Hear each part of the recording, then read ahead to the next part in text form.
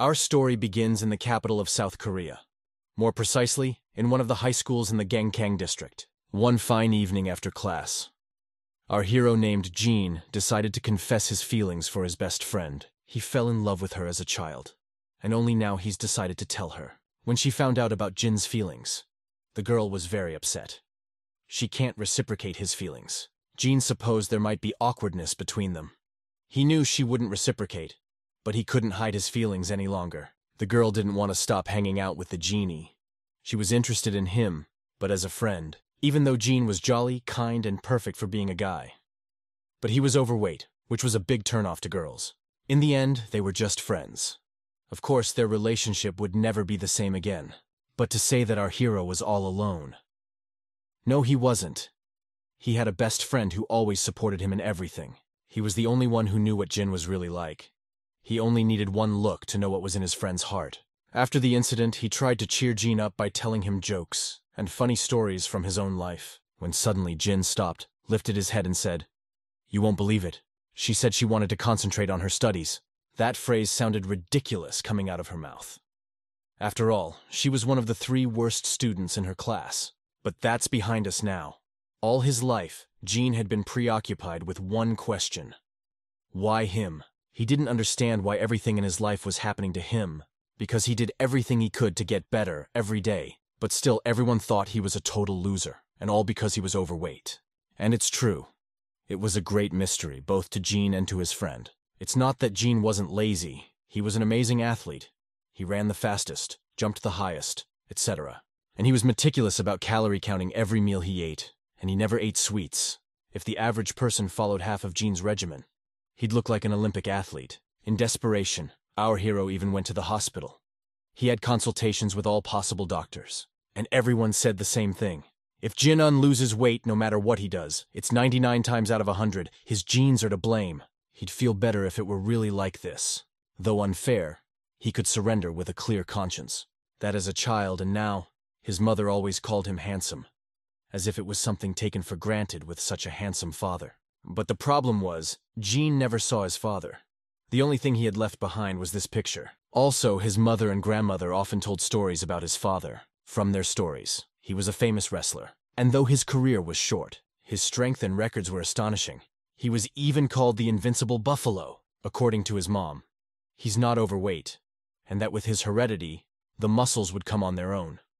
But most of all, she was concerned about her son's health, because by constant training and calorie control, Jin practically did not eat and exhausted his body to the limit. And that's when Jin decided to give up sports and dieting, and live the life he really wants to live. What's the point of dieting if nothing works? It's amazing that Jin gave up early. He spent his whole life on sports and diets, without getting any results. Instead of continuing to torture himself, he decided to eat whatever he wanted. But looking at the packet of instant noodles in his hands, Jin realized that he had already spent too much time and energy to give up. I gotta hand it to him. Such willpower would be the envy of anyone. An evening jog at sunset. It's become a ritual for him. The end of the day. Genie always ran the same route, at the same speed. But today, his navigator showed that he had passed the 4-kilometer mark. Jin was pleasantly surprised to hear that. After all, it's faster than his usual pace, despite the lack of any progress. Jin was determined not to give up. Jin ran a record 15.5 kilometers that evening. Amazingly, he didn't even notice he'd done it. He just cleared his mind and ran. Looking around, Jin noticed that it was already night, and he was in a place unknown to him. When suddenly, our hero noticed the silhouette of a man sitting on the bridge.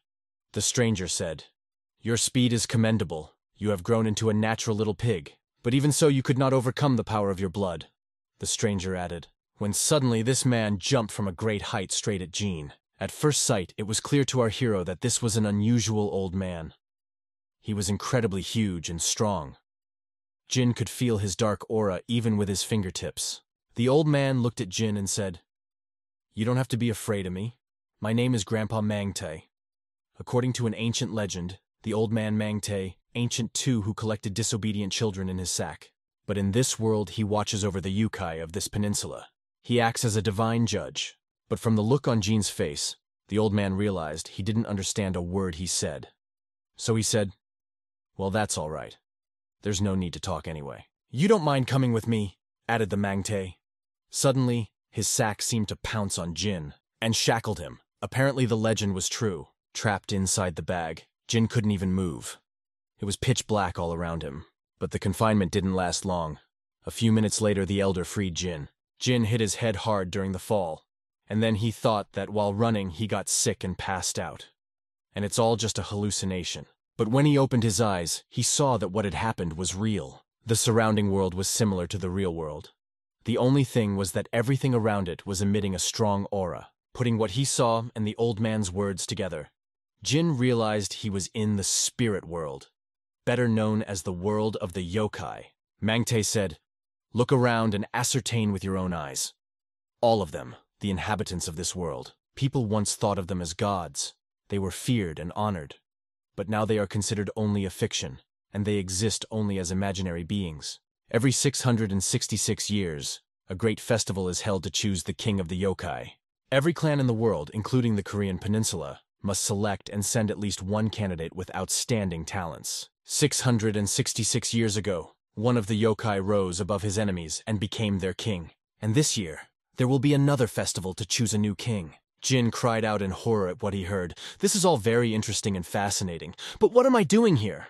Mangte sighed heavily and replied, "Have you been listening to me carefully? Each clan is obliged to send at least one candidate. You are the only one left in both worlds who inherited the goblin bloodline," the old man added. Jin learned from the sage that he's a fourth-generation goblin, so you could say he's practically a purebred. So much had happened in the last few minutes that our hero had no time to realize it all.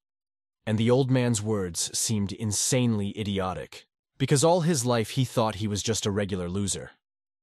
But if what the old man said was true, it would explain a lot of things. When suddenly, right in front of the genie, a huge pillar of light burst out of the ground. It emitted an incredible amount of dark energy. Jin had to close his eyes because of the bright light, but when he opened them, he saw a 10-meter monster in front of him, without eyes but with a huge mouth and fangs. And then the Mangte said, "Mistake or no mistake. But you must pass the test." But that wasn't the weirdest part. The old man said that if Jin defeated the spirit, he could eat it. The monster that stood before the genie was a big-horned spirit demon. Legend has it that if a man falls into its mouth, he will have to go through long, dark tunnels, which would lead to hell if one was afraid, and to heaven if one doesn't feel fear. Apparently, if Jin falls into his mouth, he's going to hell. I mean, he was scared to death. The monster didn't hesitate. He immediately attacked our hero, with a wild desire to tear him apart. He only wanted to kill Jin for one purpose: to eat him. After all, the last time he had eaten human meat was during the last festival. Naturally, Jin couldn't do anything against this demon. He received his blows time after time. The old man was even beginning to question his choice, and he couldn't allow an ordinary person to participate in the festival on his behalf. So Jin had a choice that was both easy and hard. Prove he had goblin blood and win, or die. But the monster wasn't willing to let Jin go for nothing. The demon punched, threw, and even tried to rip Jin apart, but it never managed to kill him. At this point, it was clear that Jin was indeed a half-breed. But that's not enough. In order to win, he must kill the yokai. Looking at the half-dead Jin, the monster said, "Wow, you're surprisingly sturdy. I thought you'd be soft as a rice cake. But this is more fun. Tough meat can be much tastier if it's soaked in fear," added the monster. That attack was the strongest of all. It's impossible to survive. Since ancient times, the abilities of goblins have been truly limitless. And of all things, their strongest ability and weapon at the same time was the game, which they enjoyed. Being a goblin, you had absolutely no need to learn, because the talent and skills were already genetically imprinted in their bodies. In other words, all goblin blood possessors were cheaters in the spirit world. They could do anything the first time without learning it, and Jin was the last of his kind. With his true power awakened, he could easily defeat such a monster. By winning this battle, Jin became the candidate of Korea at the Spirit Festival, and by the looks of it, he has a real chance of becoming the king of the yokai. After the battle, Jin woke up and began his normal day. After school, he and his friend went to the local supermarket to get something to eat. Jin told his friend Derek the whole dream from beginning to end.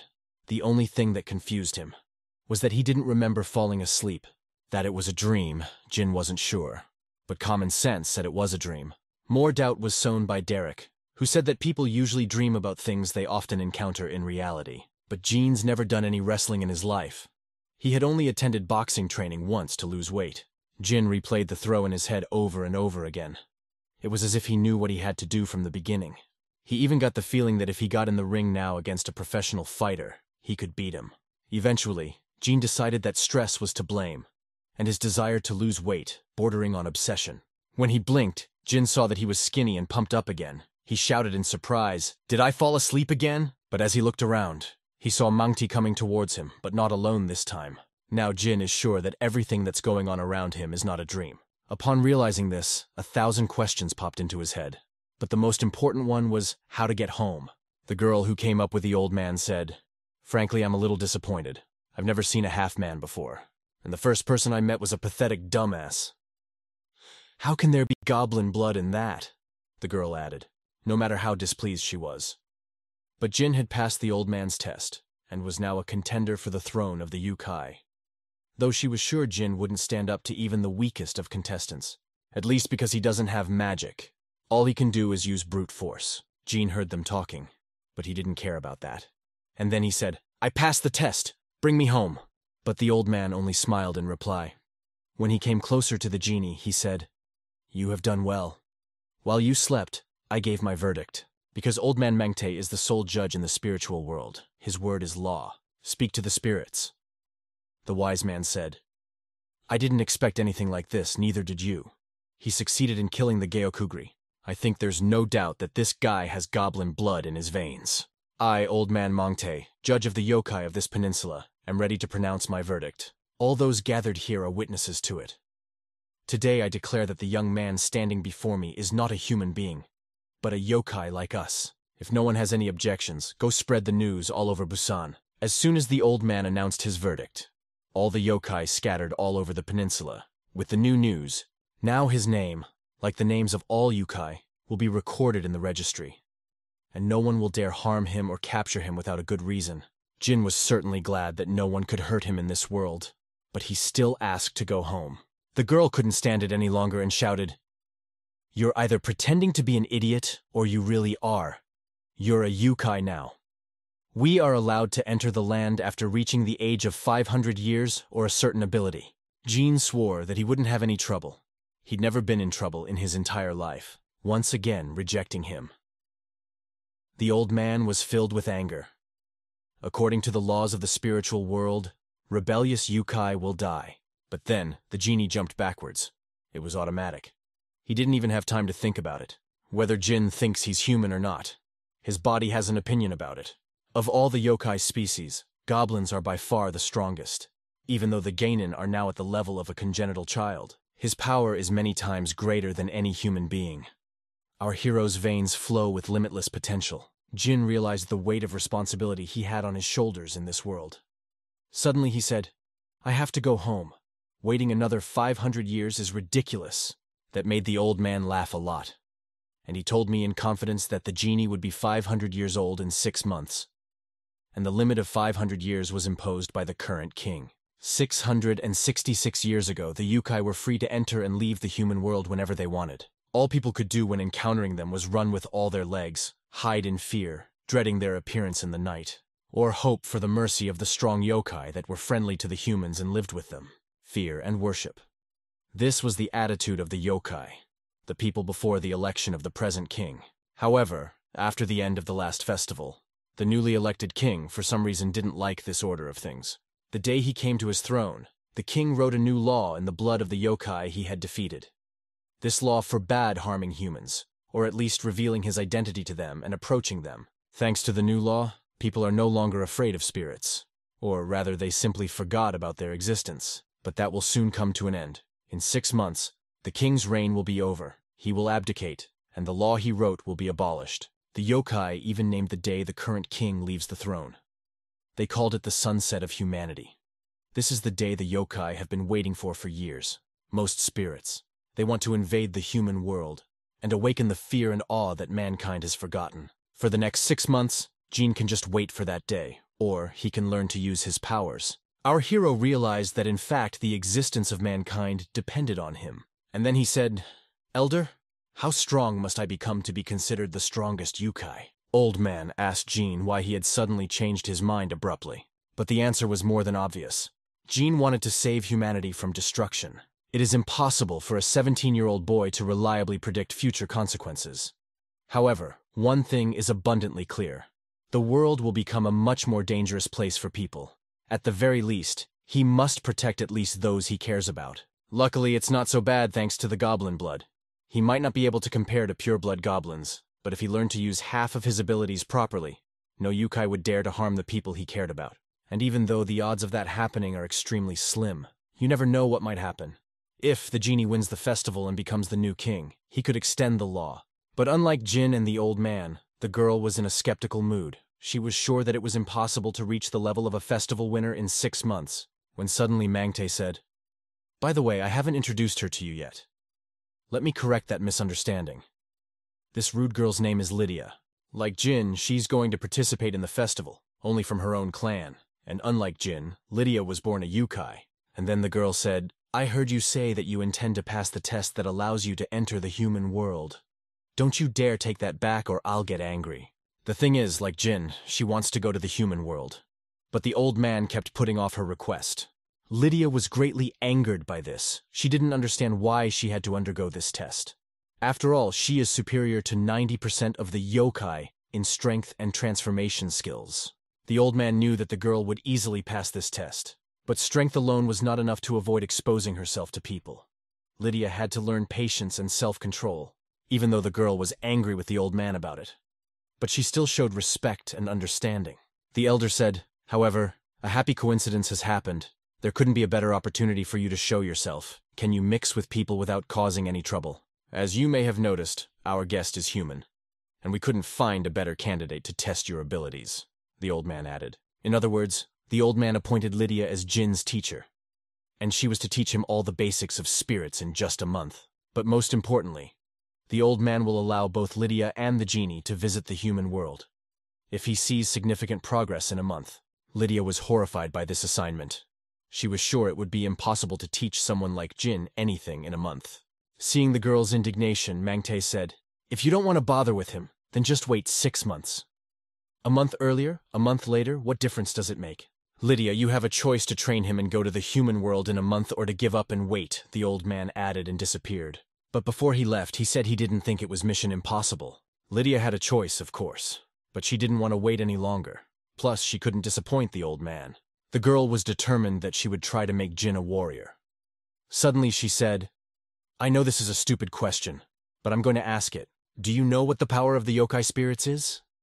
Naturally, Jin didn't know. Lydia sighed heavily, looked into the distance, and said, "I see.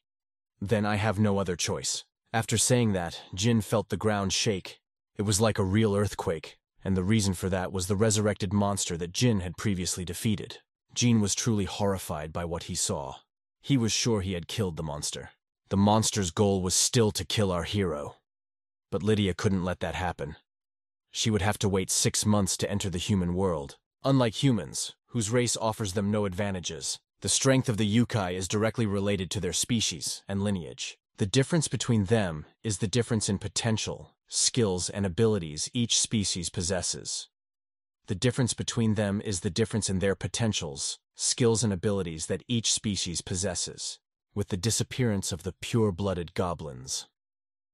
Opinions are divided as to which species of yokai is the strongest on the peninsula, but if all spirits were to set aside their pride, most would give the same answer, namely wild animals and 9-tailed foxes by tacit agreement of the majority, closest to the top of the yokai food chain on the Korean peninsula. One surreal scene changed into another right in front of Gina's eyes, but the boy was no longer afraid.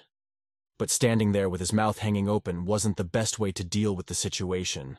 What he now sees is his new reality, to which he is obliged to adapt in some way. During the battle with the monster, Lydia began her first lecture. Her tail and the binding chains. It's all magic. Magic is the ability to absorb and harness the energy and powers of the world around you. There are 2 types of magic. It can be innate and acquired. Lydia is a representative of innate magic. There were very few innate mages among the goblins.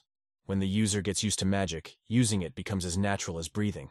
But acquired magic is another matter entirely. Any Akai can use it once they learn it. In this case, training and practice is a must, not to mention talent. When suddenly Lydia said, "See that guy in chains? He's been ignoring training, relying on his natural strength and size, and now he's standing there bound by a simple shackling spell." Since Jean and Lydia were in this situation, she decided to teach him everything she knew. But first, she wanted to get one thing straight. If Jin's results don't satisfy her, she will kill him. For someone who just a few minutes ago was still human, training is going to be incredibly hard. In the course of training, Jin could die if he was lazy. But even on those terms, Jin agreed. If he's going to do something, he's going to do it to the best of his ability. And if he dies, at least he'll know he tried. When suddenly the guy said, "Lydia, look, I really need this power. I have to get it at any cost.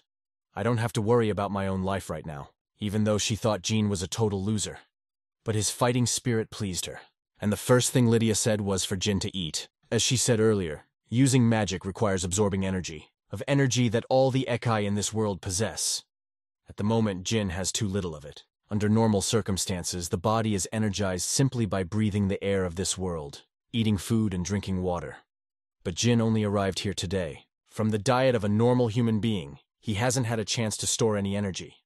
So the power he was born with is all he has. And then Lydia says, "Say, are you hungry? After the battle, you must be hungry." Well, to be honest, it's the constant dieting. Jin had gotten used to not eating for 24 hours, so he didn't feel hungry. But what we experience is often from reality. Jin felt an incredible pain in his entire body, and all his veins swelled up and began to glow purple. It felt like cobra venom coursing through my veins. My whole body ached, and my limbs were no longer obedient. As Lydia said, there was too little energy left in his body. And if you consider that it was very little from the beginning, and after the battle with the demon, there were only a few crumbs left. That's why Jean was showing symptoms of spiritual exhaustion. Here, as in the human world, living organisms constantly need to replenish their energy reserves. Well, the solution to that problem is pretty easy. Experiencing unrealistic pain in his entire body, Jin was willing to do almost anything. The yokai have their own rules. If the judge publicly declares you the winner of a duel, the loser's life is in the winner's hands. He can eat the vanquished and absorb their energy. This is the easiest and most effective way to gain strength. And given the size of this monster, Jin could totally satisfy his hunger by devouring it. At that moment, Jin went forward without thinking. But not of his own free will. He was driven by instinct. For the first time in his life, he felt a hellish voice that could not be contained. Desire intensified by the whisper of the nine-tailed fox, and his mind was completely eclipsed by the hunter's instinct. However, Lydia had overlooked something. She had undoubtedly succeeded in awakening Jean's true nature, but she had forgotten that it is not the mind that flows goblin blood that requires strength. That was why, when she awakened the true Jin, his goblin soul wanted a bigger and stronger victim. Jin wanted to pounce on the lithium, rip its head off and eat it, absorbing all the energy of a nine-tailed fox. Lydia had not expected such a development, but she was nevertheless prepared for them. Relying on her magical powers, she used a restraining technique to stop Jin. The girl said, "I realize you're hungry, but you shouldn't be so arrogant. Did you really think someone like you could eat me? It's my fault, though. I looked too defenseless. Don't worry, I'll teach you manners," Lydia added. And here again is the girl's flaw. Since she's never met a goblin before, she doesn't know their true strength. And for that reason, she underestimated Jin. Of course, restraint isn't the strongest technique in her arsenal. But still, she was surprised to see that Jin was able to get out of it. Even though Jin is a half-breed, a goblin is still a goblin. And that's when Lydia decided to use her trump card.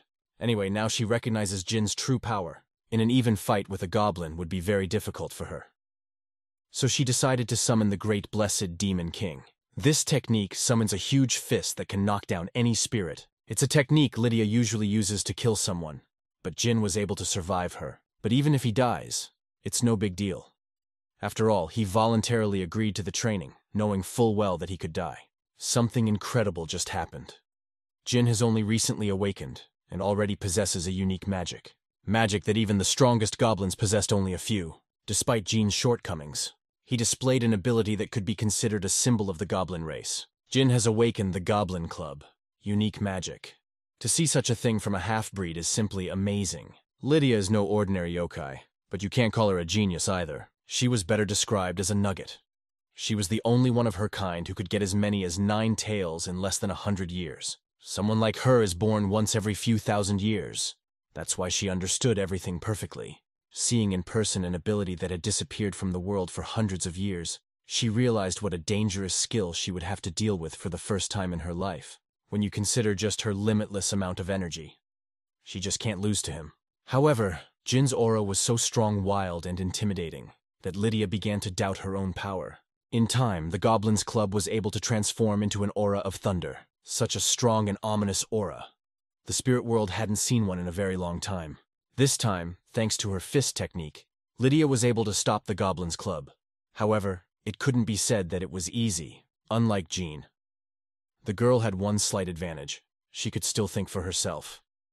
Realizing that the fight had gained high momentum, Lydia decided to unleash all her talents. Advanced fist technique, armor-piercing spirit fist. With that blow, Lydia was able to briefly calm Jean's wild desire for murder. But for how long? Though she'd never seen a real goblin before. But she had heard many stories about them, and knew that even this attack wouldn't be enough to kill him, given Jin's amazing stamina. I'd have to attack him at least 6 more times before he came to his senses. She had no desire to kill him, but it was her duty to bring him back to consciousness. So she continued to beat him. When suddenly, Jin was able to stop one of the attacks with his bare hands, without resorting to magic. With astonishment, the girl shouted out, "Impossible! Even though it's only one arm, it can really stand up to the great Demon King. A weapon that can freely change its form, depending on the situation and the will of its master." Because of this, in the days of the Goblin clan's prosperity, the yokai called the Goblin Club a weapon that could become anything. His style changed along with his form. It is not easy to adapt to such a thing, even if you don't consider the power of this club. Its efficiency and flexibility are amazing. Now this fight has become just a training exercise for me. It became a true battle of the strongest contenders for the throne of the king. Lydia unleashed a barrage of powerful attacks on Jin.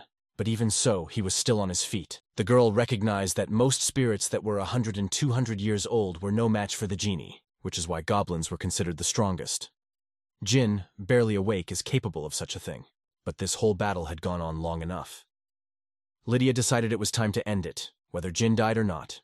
No matter how effective the Goblin Club is, Jin's strength is already running out. If he continued like this, his body would eventually fail. But Lydia didn't wait for that to happen. She summoned the power of her 5 tails. If when activating one tail, the girl can only summon the hands of the Demon King. When activating 5 tails, she can summon the entire Demon King along with his arms. Thanks to his spear, the Demon King can deliver slashing blows with incredible power. Most spirits would have taken a single blow from the Demon King, but not a genie.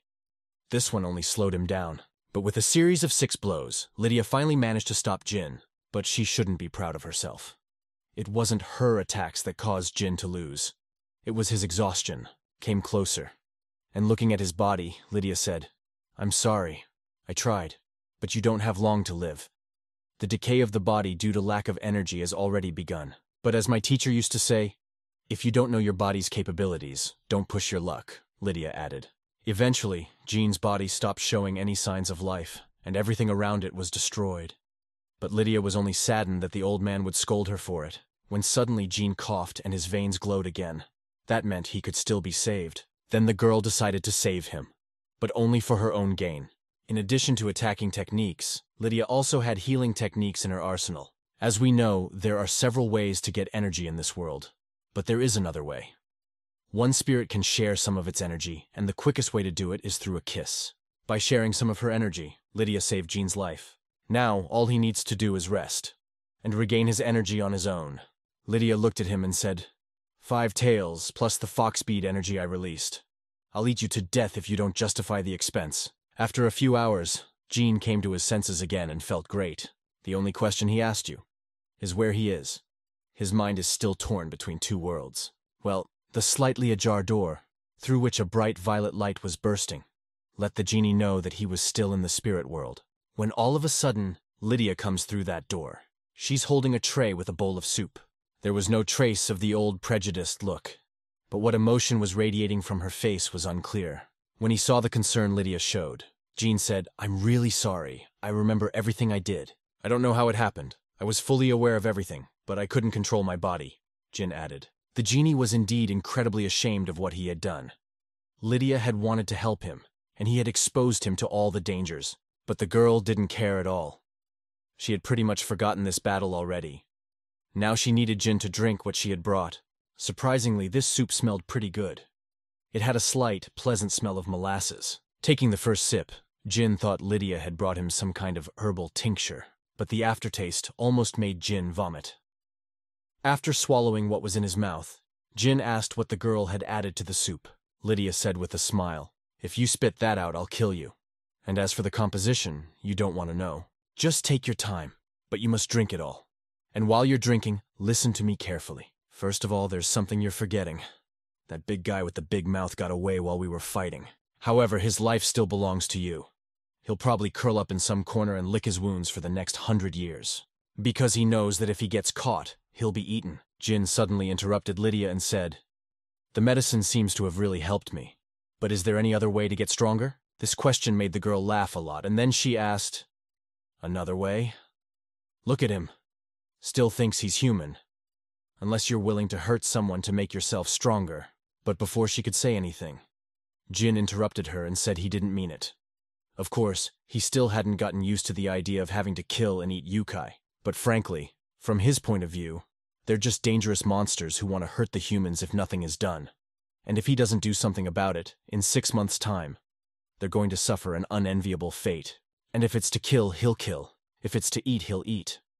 After all, he said earlier he'd do his best, and he's not in the habit of reneging on his word. And when Jin asked if there was another way to get stronger, he meant, is there any other way to get stronger even faster? As people have said, the most effective way to become stronger is to eat other spirits.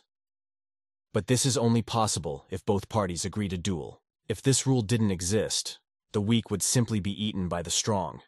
But in the situation with the Jin, there was a special case. So in the future, Jin should not hope for an easy sacrifice. He may be one of the few with goblin blood, but many have already seen how strong he is in battle, and rumors of him have already spread throughout the area. So those spirits that Jin could easily defeat will avoid him by a mile, and those who agree to duel are not easy opponents.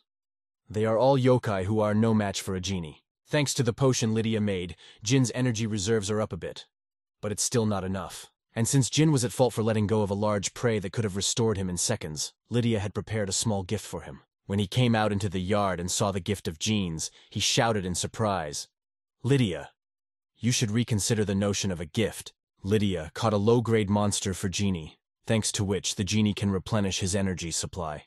Jin realized that sooner or later he would have to eat her kai, but he didn't think it would be so soon. Lydia didn't just catch a monster. She had caught one of those who had lost the right to be called a yokai. Every spirit has a purpose in life, but there are those who lose their purpose and completely lose their reason, surrendering to their instincts. Jin himself has been such a yokai recently, but he's an exception to the rule. Those who lose the right to be called yokai have committed unauthorized crimes. For this, they are no longer considered spirits and are called beasts, depriving them of any rights. At least that's what they are called on the Korean peninsula, even though this monster is actually a yokai.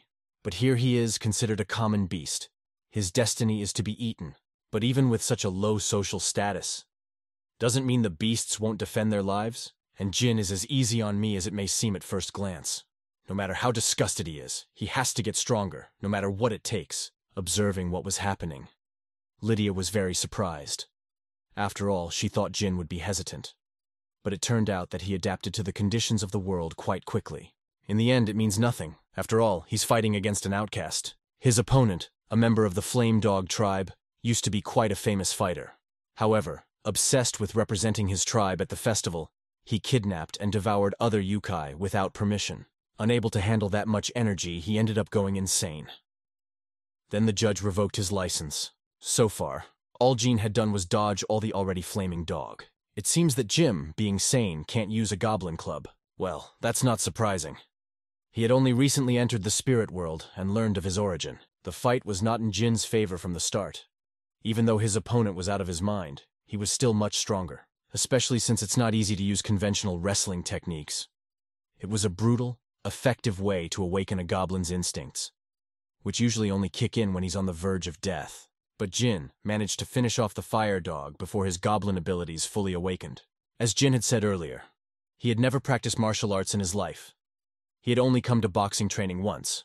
Unlike other guys who come to martial arts training, his goal wasn't strength or defeating anyone. He just wanted to lose weight.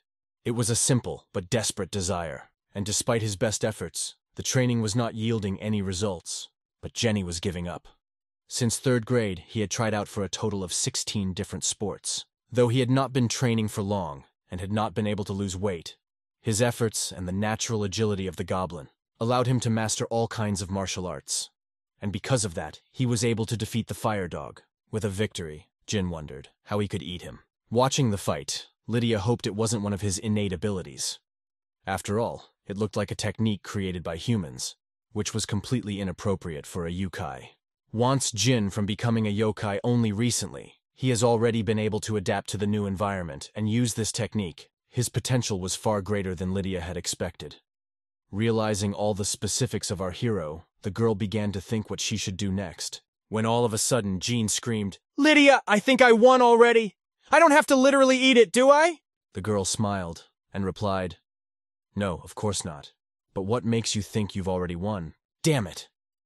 Jin was pretty sure he'd beaten him.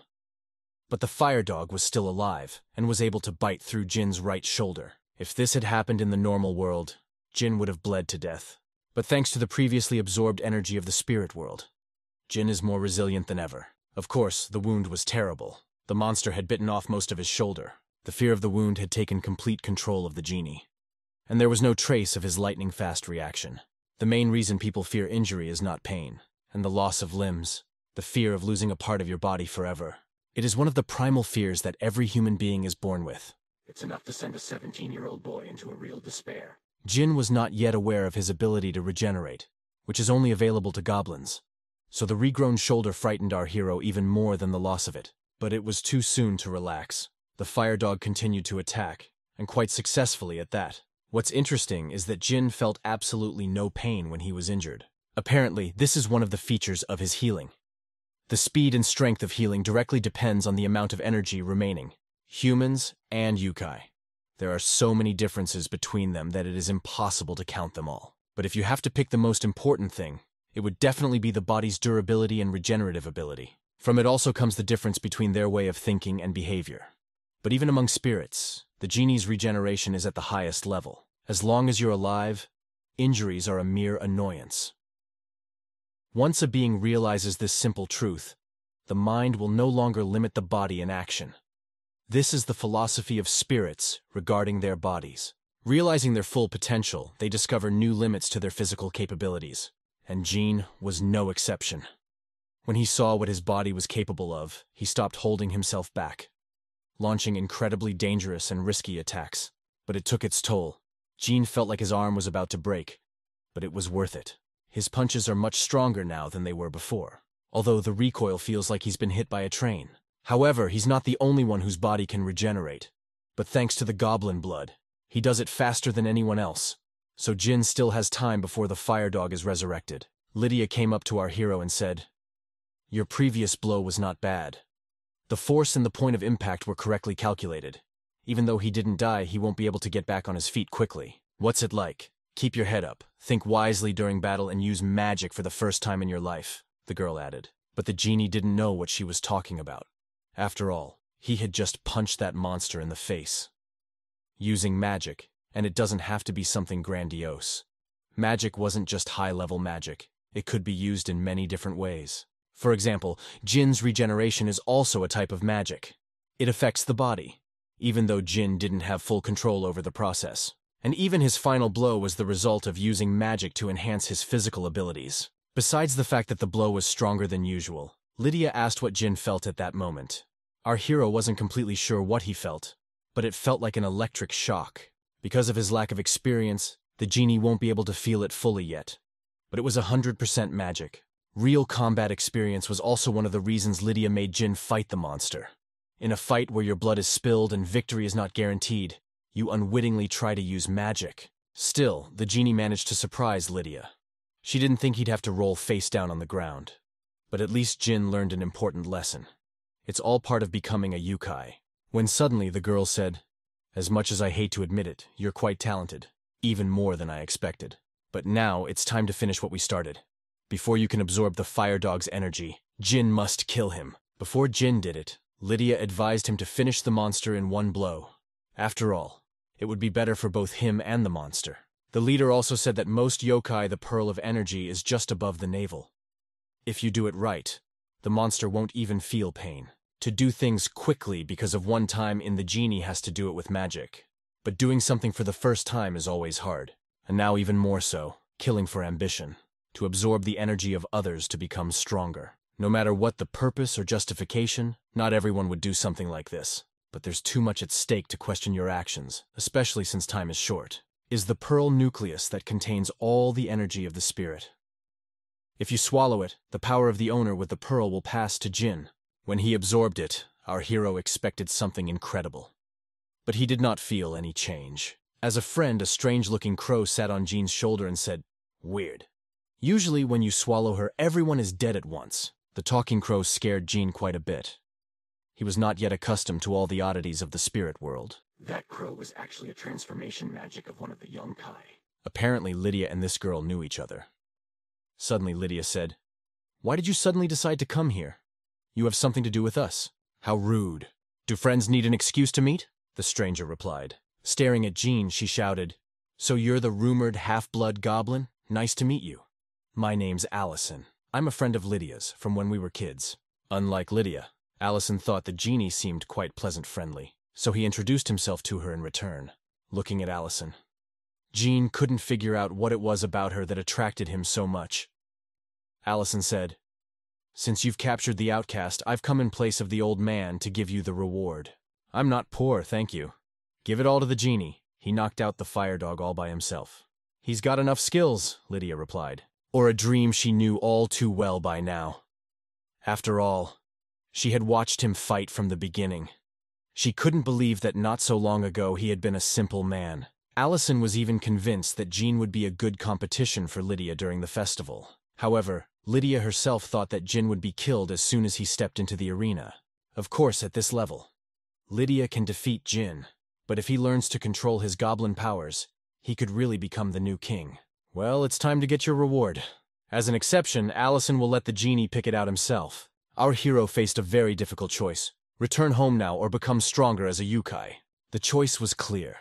Jin came home, and the first thing he did was call his friend, to ask him for a small favor. The only thing Gina told his friend was that he would soon be gone for a month, and asked him to tell his mom that he was going to boot camp. The thing is, his best friend's family took over a martial arts training camp in Andon. Despite the absurdity of the request, he couldn't leave a friend in distress.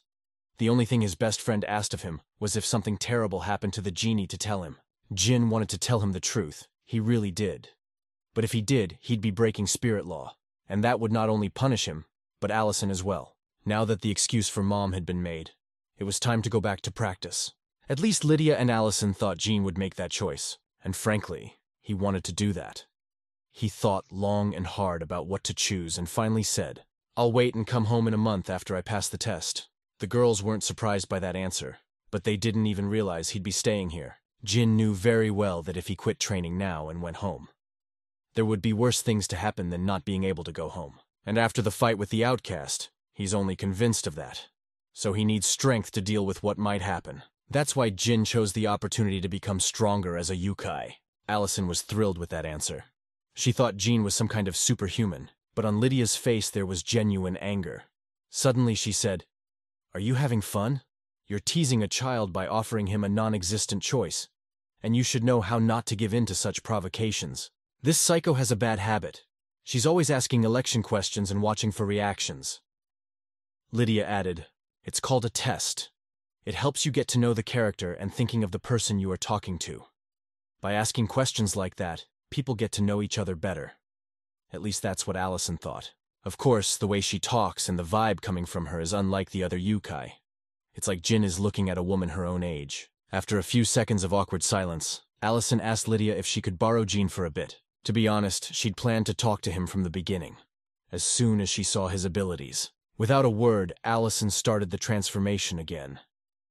To be honest, Jin's transformation magic was the most impressive of all. The idea of something that looks like a human being turning into an animal in a matter of seconds. Allison is a yokai who is allowed to go out into the human world once every 6 months, for 1 day, and on the condition of being fully responsible for all consequences. She can take someone with her who has not yet passed the test. And this time that lucky guy was Jean. Having finished talking to his friend, Jean offered to buy Allison dinner, to thank her for taking him into the human world. Allison shouted with eyes full of joy, "You won't believe this. I really wanted to try something. From the first time I visited the human world, I always wanted to taste it. But the chance never came, among the millions of different cuisines of all countries. Or my son wanted to try it. Home-cooked food. The kind that people eat and cook every day. Because she thought it was food filled with love. Despite the large number of dishes, they were all very simple, because Jin cooked with what was left in the refrigerator. But even so, Allison was thrilled. Suddenly she said, "I had to eat the same fast food and cafeteria food every time." A look of genuine surprise appeared on Jean's face, seeing the look on his face. Allison told me that she went to Hoyon High School. By coincidence, it was right next door to Jin's school, and now it all worked out. Jean couldn't figure out what was wrong with her character. She just wanted to make friends. Even though Allison was very thin, she had no problem eating everything Jean had prepared. After finishing dinner, Allison decided it was time to give the genie his reward for defeating the outcast. It's a preservation scroll. Not exactly an exact comparison, but it's like a bag and a phone, 2 in 1. Jean can summon it at any time to choose what he wants to use. You have to swipe it like a smartphone screen. When suddenly, Allison pulled a box out of a scroll. It is a kind of inventory of the yokai. With this box, Jin can store items and carry any things without thinking about their weight and size. In addition to that, the scroll has many other functions. Gina has yet to be introduced to them. The scroll in the middle. This is the scroll of preservation. The coins on the left are called ghost faces. They're very valuable in the yokai world. Jin received 40 of them. It was a considerable sum of money, to be used wisely. And finally, the object on the right is one of the ghost treasures bestowed upon the genie. Such objects accumulate spiritual power and have special abilities. People often make legends about them. Usually, the reward for catching an outcast is just money. Since the old Mangte man had decided to take care of the necessities, he must have expected a lot from Jin. Of course, though not to the same extent as humans, yokai are also attached to their homelands. And if one of the spirits of the Korean peninsula became the new king, it would be something to be proud of. In addition, Allison had heard that at the last festival, their challenger had made it to the finals, where he had lost. It is said that the yokai of Korea fought to the end. Their battle with the current king was the most brutal in history. But what's more interesting is that yokai was also a goblin. Not only at that time, but throughout history, Korean goblins were a force to be reckoned with. It was all too wild for the genie. He hadn't even known he was a goblin until yesterday. To be honest, he didn't even know how it had happened. And everything seems like a dream where he's just stuck and can't wake up. But even so, in 1 day, he has adapted to his new life quite well. When Allison said, "Even the first time we met, you managed to impress me. And since you're determined to become a stronger yokai, why don't you set the bar higher?" Allison, once again, told us what would happen if a new king came to the throne. But the extermination of the people could be avoided, if the new king is Jin. When suddenly Jin said, "I have a question about the scroll next to you. There's been an inscription flashing on it for some time now. It's an alarm. It is sent out by Yokami in the neighborhood in case of an emergency. If an alarm signal reaches her kaya in the world of men, it can mean only one thing. One of them has broken the law and harmed a person. This kind of thing hasn't happened in decades, so it's probably a false alarm. Except Allison forgot that alarms can't be false when she remembered this unquestioned rule. Allison was horrified, and Jean with her. While Allison dealt with the emergency, Jean decided to have a little practice with the new scroll. Pulling out an item from his inventory, left behind by the elder, Jin didn't understand if it was a weapon or armor. And in the meantime, it was 9:56 p.m. Well before they went on the challenge, Allison said they had to be back in the spirit world by 10 o'clock at night. That means they have exactly 4 minutes before the deadline. Jean waited, but the clock was already showing 11 o'clock in the evening. Jin was beginning to worry that something had happened to Ellis, when suddenly our hero came across an old picture of his father. And then he thought that if he had goblin blood in him, he must have inherited her father's. And then he remembered the old man's words. who said that his blood was only slightly diluted.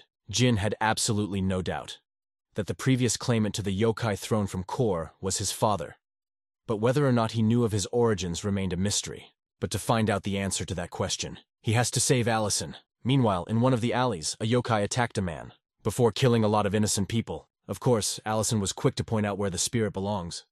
But the problem is, he's not the first. Many dissatisfied with the law of the current king decided that since the end of his reign was only a month away, they could violate his laws and remain unpunished.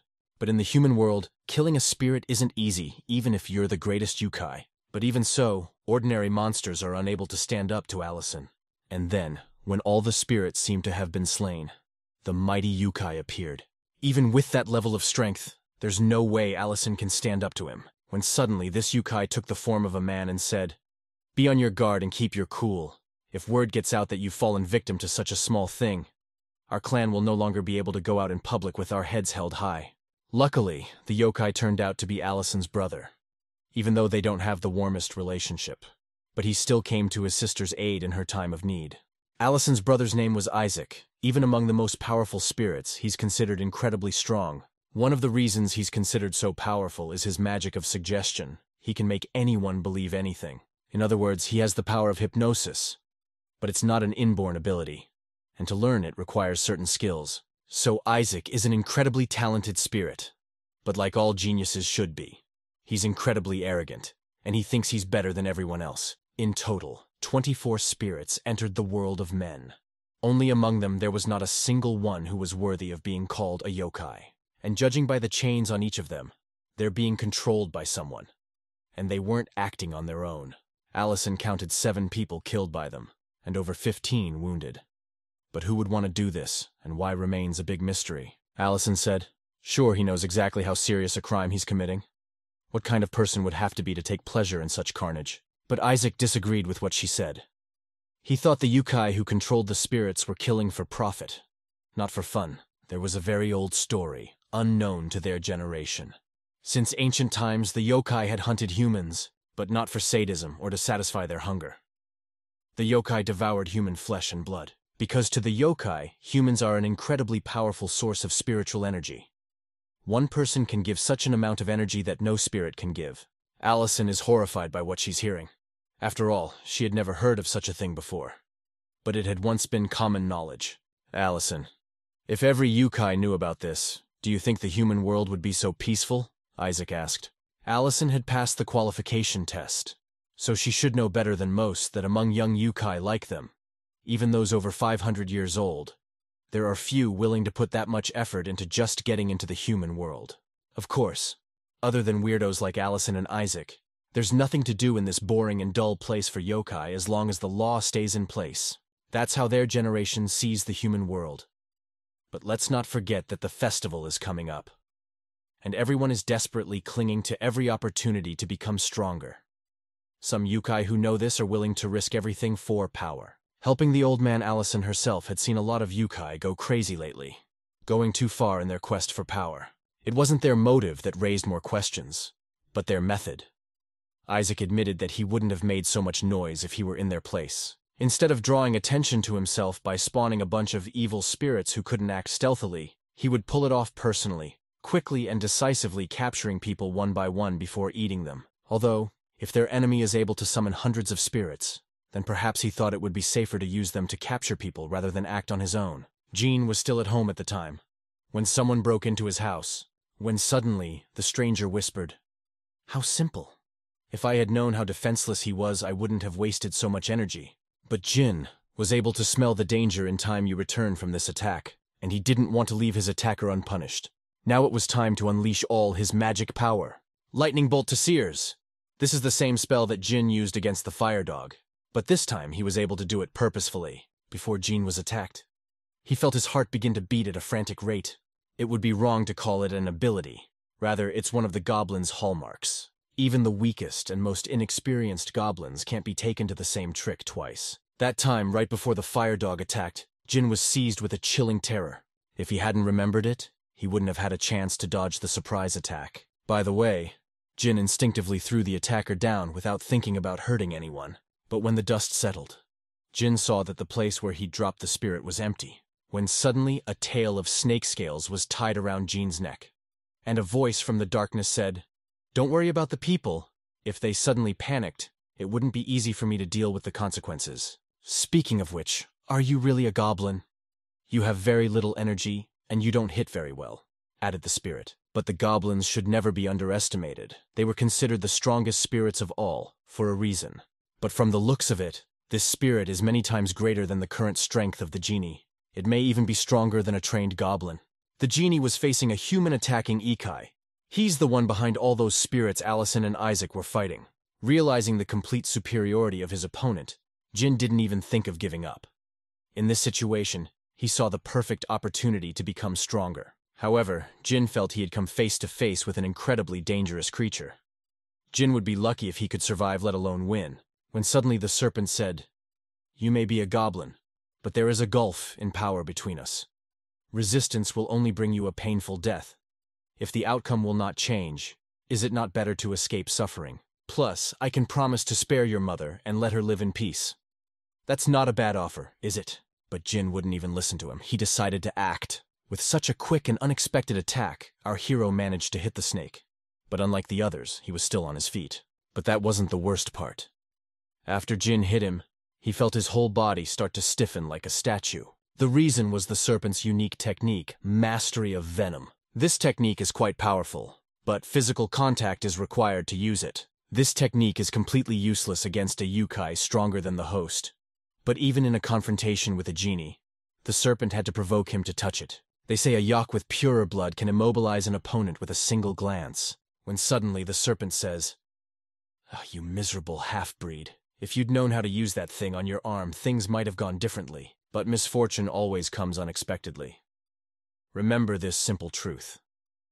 I hope it will come in handy in your next life," added the serpent. Despite the power of the technique, Jin wasn't completely immobilized. He was only trying to conserve his energy. But he had enough energy for one attack. He just has to find the right moment to do it. After all, it's only one shot. And when are snakes most vulnerable? That's right, when they're eating. So Jin waited for the moment when the serpent would get close enough to see him and struck with lightning speed. Using what little spiritual energy he had left, it could have killed the snake had Jin hit it. But unfortunately, the snake's agility was far greater than he expected. Even though the poison has already spread throughout his body, Jin is still clinging to life. Even a weak goblin is still a goblin. Don't forget that. When suddenly, the serpent's body was struck by 2 wooden swords. The evil spirit didn't understand where they came from. After all, these daggers belonged to the Exorcist clan. When suddenly, out of the darkness, a masked man came out of the darkness and said in a whisper, the thunderous voice of the 9 heavens. Now that's interesting. Why would a yokai unknown to the Geinin come to his rescue? It seems to be even stronger than the serpent. This guy was incredibly strong and confident, and his aura was so strong that it was visible to the naked eye. The serpent's chatter bought him some time, but not enough to escape. Moreover, the serpent realized that this guy was very dangerous. After all, his aura was completely different from ordinary shamans. His victory was out of the question. He realized that if he stayed here too long, it could cost him his life. And nearby, Allison and Isaac are dealing with evil spirits. And if they come to the aid of the masked stranger, he won't survive. Bleeding Snake screamed, "Screw it! I wanted to save this for the festival." Among all evil spirits, he freed from the most brutal and cold-blooded monster. In his lifetime, he wreaked havoc across the Western world. It is not known when or under what circumstances he died, but during his lifetime, this spirit was of the level of a deity. Summoning the demon, the serpent said with a wry smile. "For a show-off like you, he's quite the opponent." "And I, with your permission, will finally eat," added the serpent. Meanwhile, the evil spirit he summoned has begun creating a ghost bomb. This is the basic attack spell of all evil spirits, but its power depends directly on the spirit's strength. But even so, the masked stranger decided to attack the spirit. Amazingly, the stranger was only able to repel the ghost bomb with a single swing of his sword. But it was far from over. With a second swing, he finished off the spirit himself. Who was he?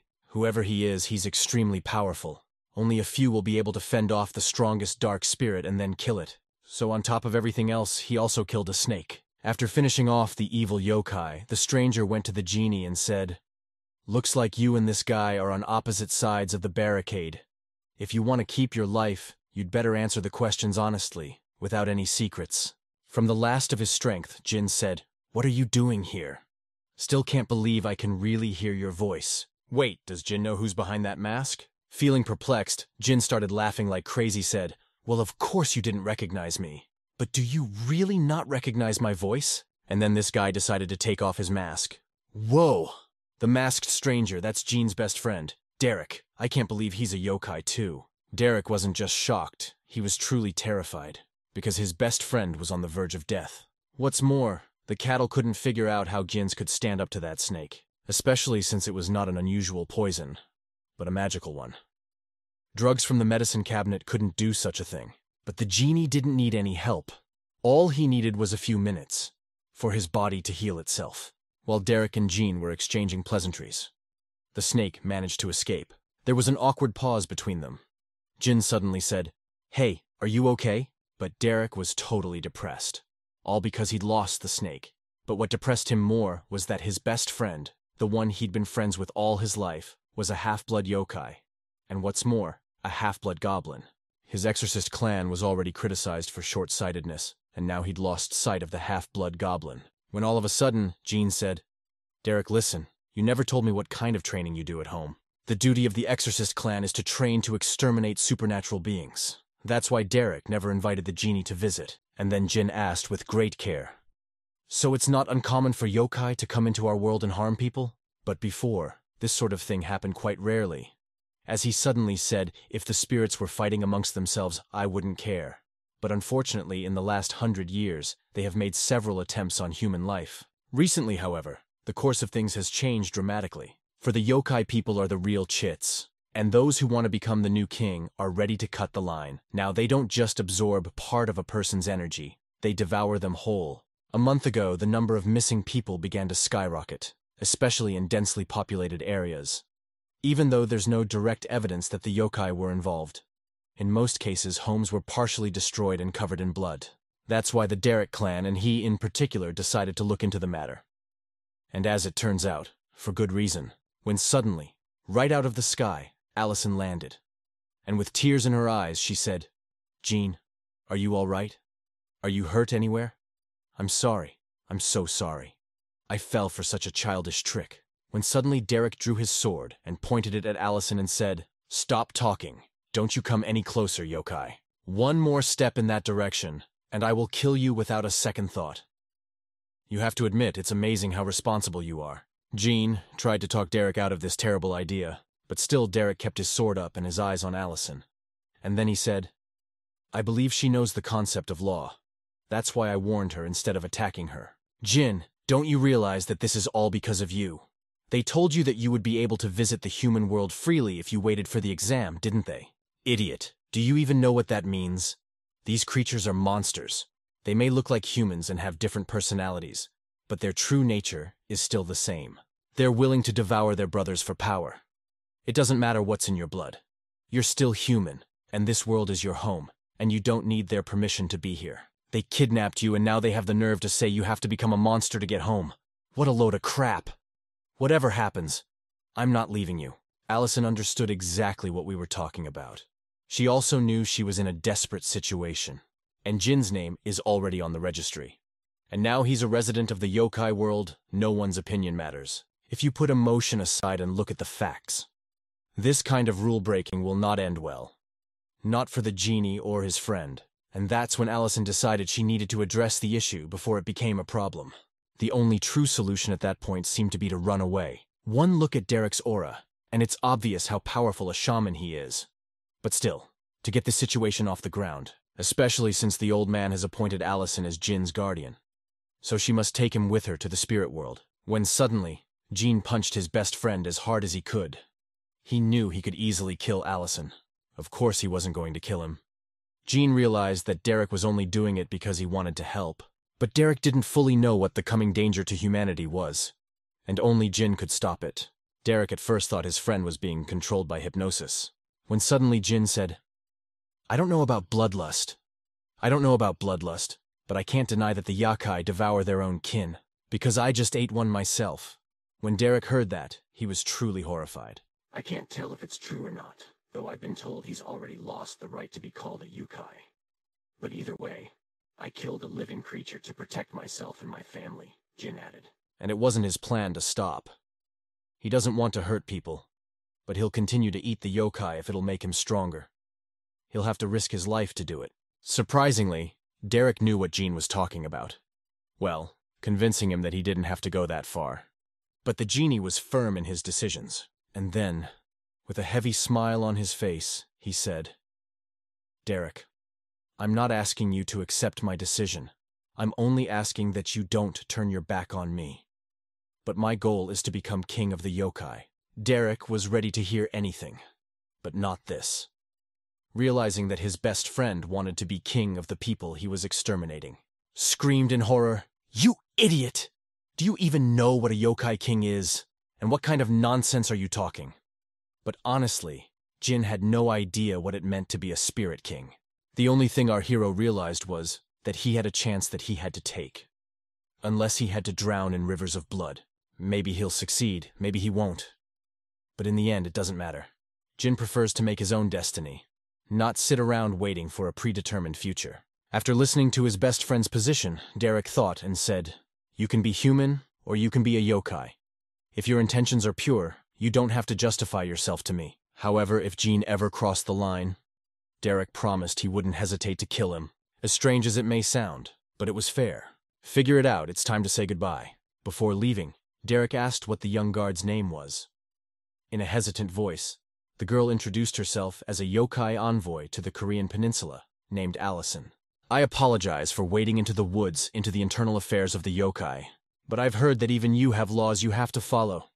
If anyone dares to break them by hurting this guy or killing him, then I'll use my powers as shaman of the Star Hall to slaughter the guilty without mercy." Derek was serious, even though he and Jin are on opposite sides of the divide. He believes him. Derek promised to keep an eye on Jean's mom while he was in the spirit world. Allison was shaking with fear. It was the first time she'd ever met a shaman in person. She thought they'd never get away alive. Suddenly a voice from the darkness said, "Sister, don't worry. This shaman is not like the others." Having no idea of the strength of his opponent, not knowing even their numbers, just rushed into the thick of things.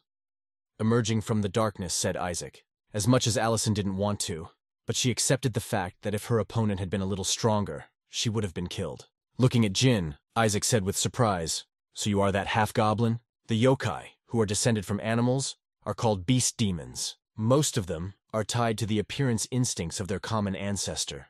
As they grow stronger, they not only gain the ability to reincarnate as humans, but also their true appearance becomes less and less like their ancestor. Such yokai or all their family members are called ghost beasts.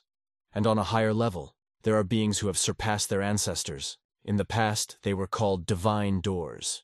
They were once worshipped equally by the yokai people. When suddenly Isaac extends his hand to the genie and says, "I am the head of the Black Turtle clan. If you really want to become king, you'll have to fight me at the festival." Though Isaac seemed quite friendly to the genie.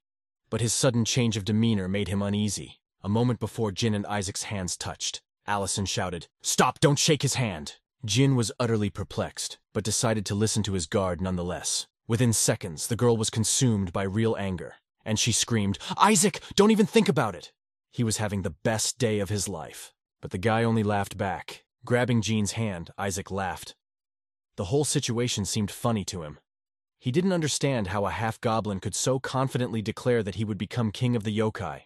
Blowing blood from his finger, Isaac activated the secret magic of the yokai, an ancient teleportation technique. The head of the Black Turtle clan took them to a beautiful valley with a huge lake. Isaac was pleasantly surprised. After the first and also sudden teleportation, Jin was able to stay on his feet. As a friend, Jin said, "Don't tell me you want to eat me too." That was the most likely scenario. However, before they start fighting, Isaac wants to ask him a few questions. This whole situation seemed very strange to Jin. The first thing he asked, "Does the genie play computer games?"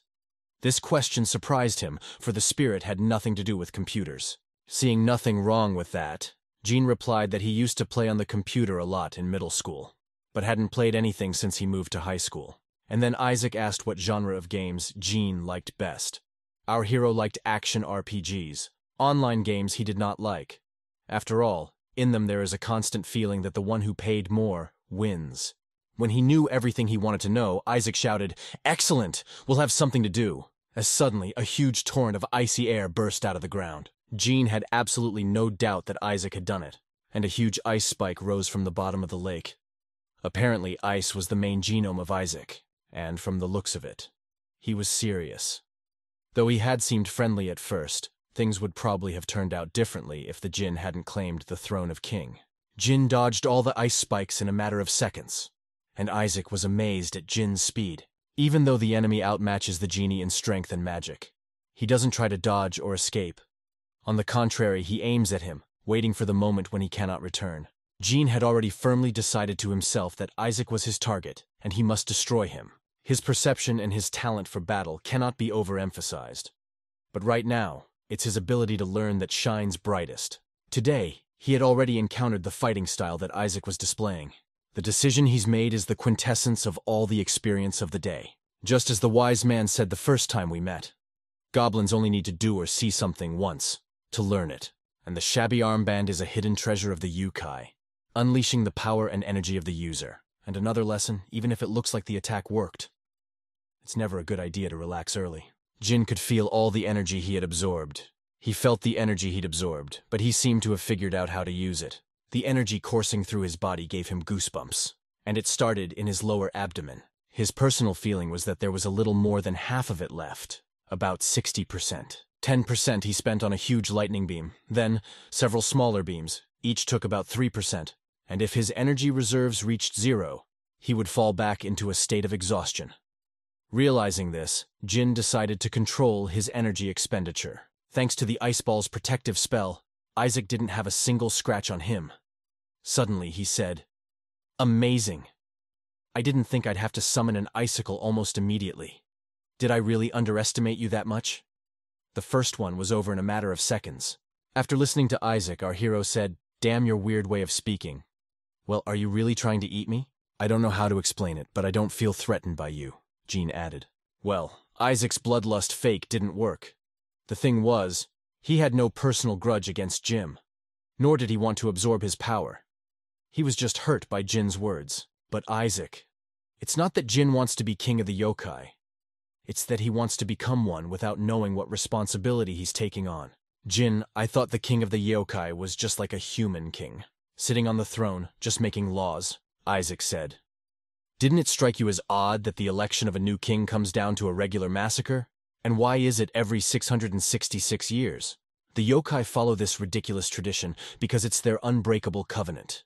The yokai are creatures that are loyal to their instincts. The mere fact that someone powerful has established his own rules in our world is not enough to blindly follow them. If things were as Jin imagined, there would be no end to the slaughter and devouring of each other. And to avoid that, the ancient yokai created a failsafe in the form of a king. Because of the nature of the yokai, one day they will inevitably fall prey to their own desires. To prevent such an exodus, all agreed that they needed a fuse. A being who demands the obedience of all the yokai of the world, which in return ensures their survival. That's what a yokai king is. Fortunately, over the millennia, all subsequent kings have managed to keep the world stable without major incidents. With one exception, the current king. Imagine if human governments one day issued an edict forbidding humans from eating meat no matter what the circumstances. There would obviously be a storm of protests. And if the law hadn't been repealed, the protests wouldn't have been the end of it. And the yokai have been living with this rule for a long time. If you put it in that perspective, it makes a lot of sense. It makes sense why the yokai care so much about their king, and the sacrifices they are willing to make to protect this ancient tradition. The closer the current king comes to the end of his reign, the less patience they have, if the next king extends the law. It is unlikely that the yokai will be willing to continue to follow it as before. The new king may be the strongest yokai, but, in the end, if the absolute majority opposes it, there is little he can do about it. And if it comes to that, it could end in more than just the overthrow of the current king. The very need for a king will be called into question, and on that day, his power will be history. That's why Jin's words that he will become the new king and prolong the law hurt Isaac so much. The younger ones will grin and go on, but the old men will tear him to pieces. But he realized who had given him that hope. Isaac thought Allison was different from the other yokai. The only problem was that she hadn't seen the world yet, and she was too quick to get attached to new acquaintances. In other words, Isaac teleported Jin here to give up his idea of becoming the new king. Isaac originally thought Jean was a bug he could just squash, but now his opinion had improved somewhat. Well, the best part is, Isaac offered to let Jin work for him. And if he helps him become king of the yokai, Isaac will let Jin rule the Korean peninsula. All in all, it seemed like a pretty good deal. Of course, Jin wouldn't be able to keep people away from the spirit completely, but his family would certainly be safe. When suddenly, Jin said, "Let me ask you, how strong are you? What are the chances of you becoming the new king?" It can't be said that Isaac was the strongest spirit in Korea, but he has a good chance of becoming the new king. After all, there is an age limit for the contestants. After thinking for a couple minutes, Jin holds out his hand and says, "If it will help me protect my loved ones, then I accept your offer." And the language was incredible. I was glad of that. I knew that if he had the last of the remaining goblins as allies, he would win for sure. As soon as their hands touched, Jean electrocuted him, immobilizing him. His words are not credible, and Isaac was the first to offer him a handshake, deceiving him and attacking him immediately. Compared to the power Jin had displayed earlier, this magic was on a completely different level. 60% of the energy he had left. He put every last drop of it into this attack. Not an instinct, but a technique he first used consciously, combining lightning magic and wrestling moves. Jean created a new technique called the lightning mountain throw, thus leaving all doubts behind. There was determination and courage inside him now.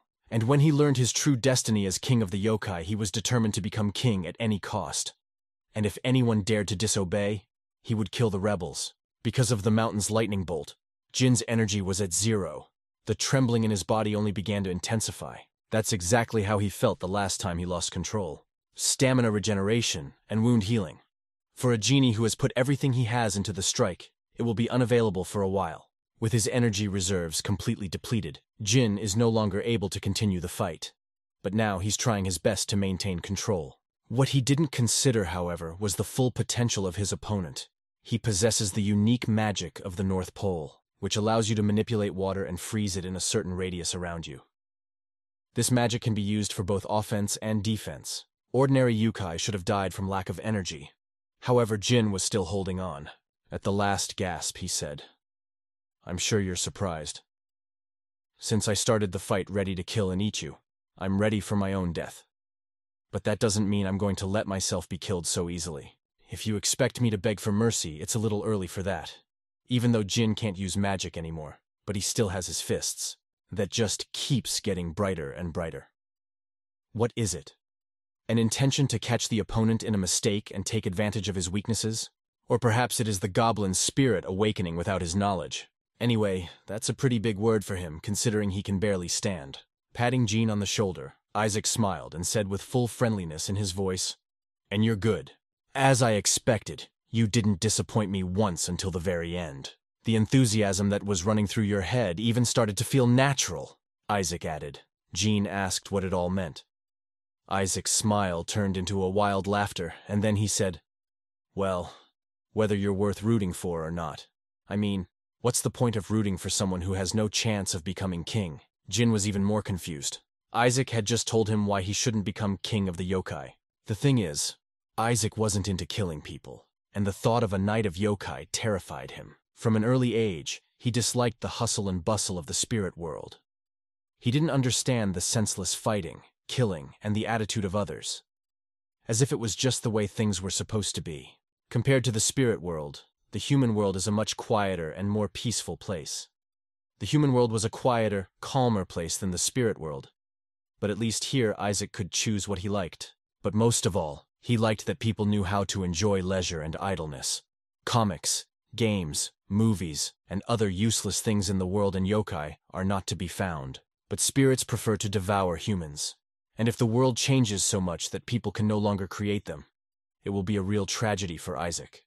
Apparently a fair number of yokai share Isaac's and Allison's views, so the Janin will have a lot of support anyway. As suddenly, Isaac said, "This time, Korea has the highest chance of victory, but there is one very annoying problem in becoming the new king. Including me, all the festival favorites come from famous families with rich lineage. Their strength, we inherited this ancestry. But more importantly, we have optimized and ancestral techniques handed down to us by our ancestors to use ancient magic. Even if the two techniques are equally powerful, the one who has inherited the results of thousands of years of trial and error will inevitably be stronger. In general, the older your lineage, the stronger you'll be, regardless of technique. To use a human analogy, it's like being born into a very wealthy family. In other words, followers of an ancient race, forced to live in perpetual training in order to strengthen their already powerful techniques. And if a child is born with any talent, the whole clan tells him day and night that he must become the new king. And no one cares what he wants. That's the situation Isaac finds himself in. And if a talented yokai refuses the clan's idea, he'll be stripped of his head, or expelled from the clan. He's not human, but having his whole family as enemies is extremely cruel. None of the above has anything to do with Jean. With such a strong lineage and serious talent, he is not bound by family or clan ties. But most importantly, he has the motive and desire to become king, which is why Isaac decided to support the genie in this difficult struggle for the throne. Having a yokai like Isaac as an ally is an advantage. But things have been happening too fast lately, and the genie needs a little time to realize it. Surprisingly, Isaac was very understanding. Apparently, he really is a good guy. When suddenly, out of the sky, Allison came at him. Apparently, she takes her role as guardian too seriously. But, on the other hand, if something happens to the genie, she'd have to answer to a wise man. Of course, the good thing to do is to sort things out first, before you attacked your brother. Jean asking her to stop, but she wouldn't listen to him. But Allison assured me that this attack didn't even scratch him. As suddenly the girl said, "Know him? He's probably already disappeared," anticipating the reprimand I'm about to give him. "Isaac, that guy you saw isn't real. To make a long story short, he has a split personality," Allison added. According to legends, the black turtle was born from the union of a snake and a turtle, which became one. However, if you trace their origins, the ancestor is the commonest turtle. But once upon a time long ago, some genius recognized the power of yin and yang. Soon he separated them from his inner energy, then divided yin and yang amongst themselves, leaving only the purest yin. Thus, he overcame his own limit by awakening divine power. This was the birth of the first black turtle. All of his descendants have inherited his power in some way, but to become a full-fledged black turtle, they had to undergo incredibly painful training, and some sort of side effect for them was a snake. The second person Jean saw. Isaac seemed like a good guy, even though he'd been different from the beginning. You can't call Isaac a villain. The only problem is that he does things first and thinks later. He's also extremely impulsive and selfish, and his antics are causing Allison a lot of headaches. Isaac is essentially a snake of concentrated negative energy. Maybe that's why he has such a calm and cold-blooded character. However, he is completely subservient to his true turtle personality. In this duo, strategizing and planning were to rest on the snake's shoulders, but in Isaac's case, there was something wrong with his snake from the beginning. For some reason, it can arbitrarily take control of his body, which gets him in trouble a lot. And for the same reason, there was a lot of opposition to his candidacy as the clan's representative at the festival. And those who did not like him nicknamed him Skullcracker.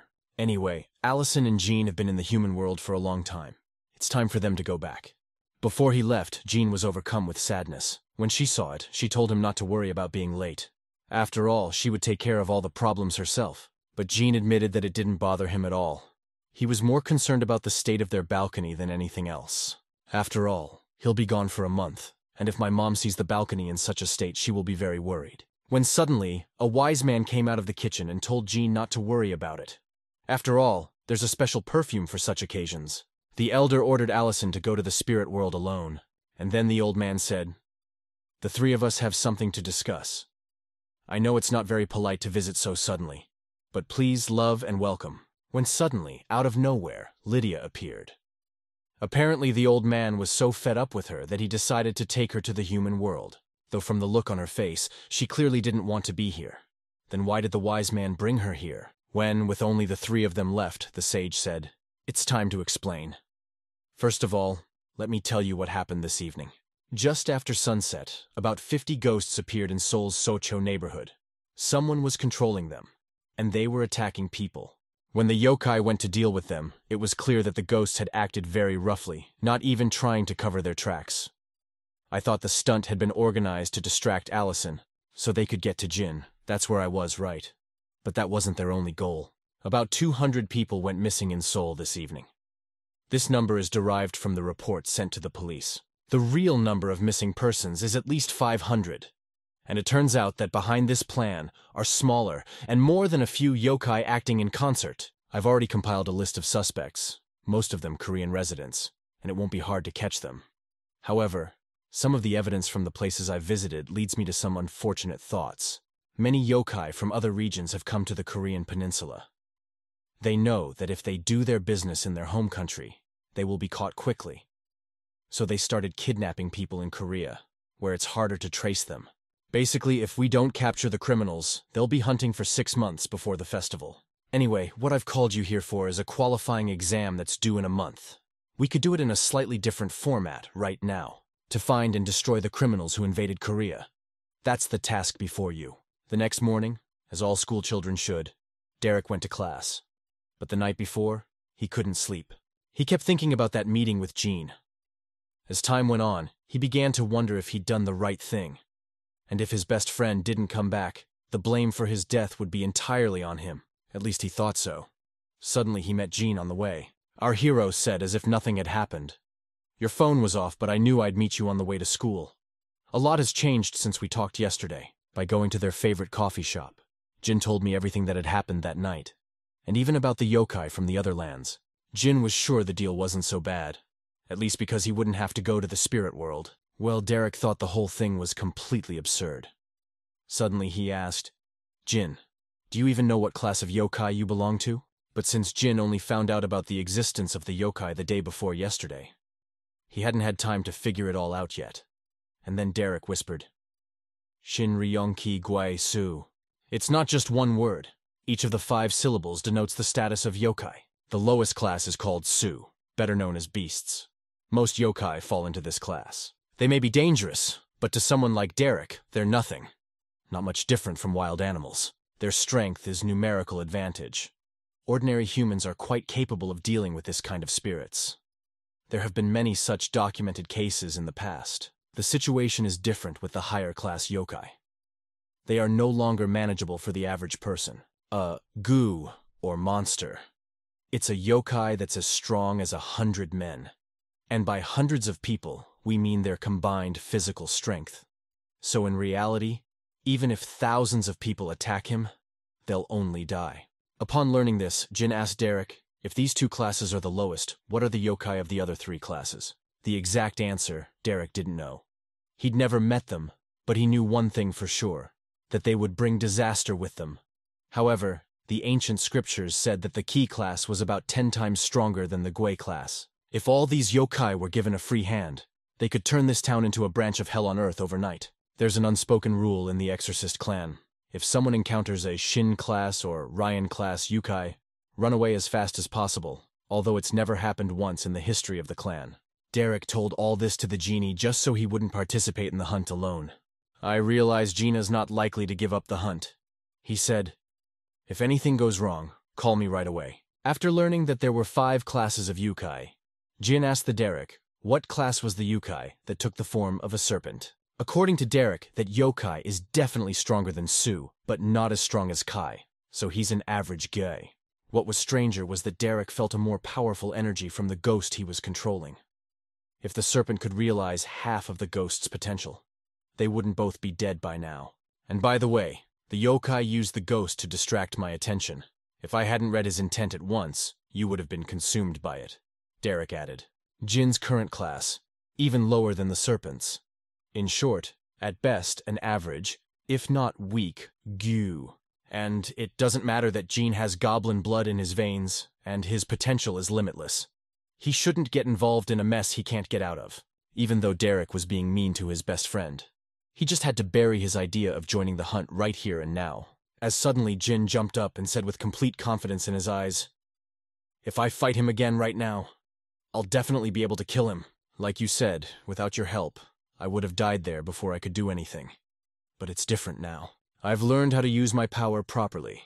I also feel more confident in combat, Jin added. Realizing that Jin had drawn absolutely no conclusions from yesterday, Derek felt it his duty to get his point across. Chamsil Olympic Stadium, a sports complex built in 1986. It was built to host gymnastics competitions at the Seoul Olympics. Now, it is the largest concert hall and stadium in the country. But it has another purpose that is not publicly advertised. Olympic Gymnastics Arena. It's an underground area. A community training center. Many different shamans from different clans train at this center. And it's all sponsored by the government. Since ancient times, the government has always kept the strongest shamans around. Although it's more accurate to say that strong shamans, once upon a time, created the very concept of government. Because the ability to stand up to monsters gathered people around them. 666 years ago, at the dawn of the Joseon dynasty, the threat of attacks by the yokai disappeared. However, the imperial family built the Constellation Hall. Over time, spirits and ghosts have become legends. Only the highest levels of government know the truth. And they don't seem to take the situation seriously. Basically, Derek brought Jean here to teach him how to fight smart. The fight will take place without any rules. If Jean can defeat Derek using any available methods, Derek will let him go hunting. In case of defeat, Jin refuses to participate in the hunt. To keep the odds plus or minus equal, Derek will fight without his sword. Shamans have their own individual differences, but they all lose half their powers when they lose their primary weapon. But being completely unarmed, Derek can easily fight the Gui-class yokai. In other words, if Jeans can beat an unarmed Derek, that means he's stronger than the Guy class. Despite the fact that Derek had already signaled the start of the fight, Jin stood there stiffly. Well, it didn't last long. Amazingly, Jin was able to hide the energy buildup from such an experienced shaman. Certainly shows some level of strength. But even so, Derek was able to fend off his attack. Certainly, Jin is incredibly strong, considering he only found out about his power 2 days ago. But let's not forget that Derek's only fighting with half his strength too, and the fact that Derek didn't ask if his friend was okay. It was a pointless question. He knew the moment he was hit. Besides, he had already witnessed Jin's recovery abilities, and considering his goal was to save his friend by bringing him to his senses, he had no choice. However, the damage done by the genie tended to 0, even if Derek didn't know. He would have guessed that the Jin had goblin blood in him only when he saw his regeneration ability. Didn't Derek suffer more than Jean from that punch? It felt like he'd slammed his fist into the wall with all his might. If he hadn't concentrated enough energy around his fist, he would have broken every bone in his body. Jean, who realized he'd be fine even if his friend stopped holding back. And Derek, who realized how dangerous a yokai he was up against. The conclusions they drew after the first attack were completely opposite. So Jin went on the offensive, even though Jin is much faster than before. But his attack style hadn't changed at all, and Derek was able to catch him at it. But even so, Jin was still on his feet. More importantly, he's still attacking. If at first, both friends didn't want to fight at full strength to avoid hurting each other, it's getting further and further apart by the second. Except for his amazing fighting skills, Derek decided to use the Divine Fist spell, thereby driving his friend into the ground. When the dust cleared, Derek smiled and said, "Not bad. The thing is in your hands." Is that what I think it is? Apparently so. Jin was over the moon. This was the first time he had ever summoned a goblin club of his own free will. I think we need to clear up one thing that's not obvious. At the moment, Jin is not in the best of health. He still has plenty of physical stamina, but the problem is his spiritual energy. In battle last night, he had used up about 93% of his total energy reserves. And a full resupply itself is not a matter of 24 hours, especially in the human world. But ironically, a state of near total depletion of spiritual energy. It helped him to recreate the circumstances under which he had managed to summon the goblin's baton last time. Although his body wasn't under his control then, but the feeling of his instincts were heightened. So he remembered everything in great detail. Only a goblin could do that. When he saw his friend's transformation, Derek said, "I read about the Goblin Club in the Ancient Chronicles. I've read about the Goblin Club in the Ancient Chronicles, and the people who wrote them exaggerated its merits, or it's you. But it doesn't look or feel very impressive." "I don't think the chroniclers were wrong," Derek added. However, jumping to conclusions can be life-threatening. Of course, his best friend's words hurt Jean. But he agreed that the club had looked much more formidable last time. A new weapon. It's not the looks that matter. It's its effectiveness when you're trying to kill someone. And from that point of view, the Goblin Club is the perfect weapon. By creating a protective barrier of energy, Derek was able to avoid serious injury. But with a few more blows like that, the barrier might not hold. When the dust from the attack settled, Derek looked up and saw that Jin was hanging from the ceiling, and then he asked him what he was doing. Jin laughed and said, "Obviously, I'm going to have a hard time dealing with you in close combat, and I don't think you'll be able to block that big thing forever." For that fight, Jin realized something. Now he wouldn't be able to use the same power he had fought with last time. Neither the size nor the strength of the club is any match for its former power, but a couple of the club's abilities are still available to him, namely to change shape and manipulate its movements to a certain extent. And of course, Jin is smart enough to take advantage of just how complete it is. Despite the complete change in form and style of the attack, a club remains a club, and for all that, Derek couldn't help but notice that her strength had doubled. Of course, it wasn't exactly fair to fight like that, but they also have a no-holds-barred fight, especially since Derek himself offered to spar to see if his friend could handle the other yokai. And when fighting them, you don't want to avoid bodacious tricks. After all, when you fight to survive, there is no point in thinking about honor. Even though it's an atypical situation, after all, they're just two teenage friends. Plus, they're two teenage boys, with a youthful desire to be the best at everything. Unlike Derek, Jin wasn't going to fight at half strength. He attacked his friend without a second thought, with the intention of killing him. After all, it was the only way he had a chance to defeat him. And meanwhile, Derek was regretting it. It was getting harder and harder to dodge Jin's attacks. But Derek had something Jin couldn't, and that was combat experience. Just when he thought he was getting used to his friend's speed and fighting style, Jin attacked him with all his might, breaking through his defense barrier with pure energy, realizing he'd broken through Derek's defenses. Jin started to feel bad about hurting his best friend. However, it was unnecessary. There wasn't a scratch on him. Derek, in turn, grabbed the goblin's club, slowing Jin down. And with the spell, the purple energy arrow, Derek wanted to put a bold end to their battle. Despite the extremely high speed of this attack, Jin was able to dodge. But in doing so, he put the club in harm's way. Fortunately, the club is not a physical object, but an energetic one. So it is not very difficult to establish a connection between its separate parts. Now, Derek doesn't carry any so-called ritual weapons, which helps him with many of his techniques.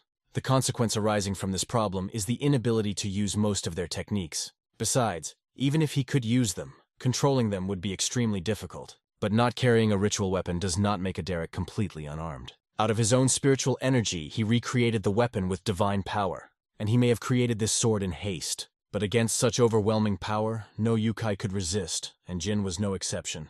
Derek hesitated a moment before completing the blow because the opponent was his best friend, but for the same reason. He was able to find the strength to see it through, but the second before the blade touched Jin, he was gone. Well, Jin's fist didn't disappear, and it hit the bullseye. Even our hero did not expect this attack to succeed, and then he said in surprise, "Why did you give in at the end? Even if you had wounded me, I would have recovered quickly." But Derek wouldn't give in. He put all his energy into that last attack. Well, something went wrong. If his opponent had been even a Kai-class yokai, he would have simply been cut into, just like a goblin's club. Most likely the tech itself recognized Jin as human, and deactivated. In fact, Jin won their fight only because of his humanity. The genie was ashamed of what he'd done to his friend, and he was also worried that he'd broken his nose. But you don't have to worry about that. Derek's self-expressions have been hardened by countless training sessions, and a broken bone and torn skin will heal in a day. Except that Jin had weakened the force of the blow, realizing that his friend's technique hadn't worked.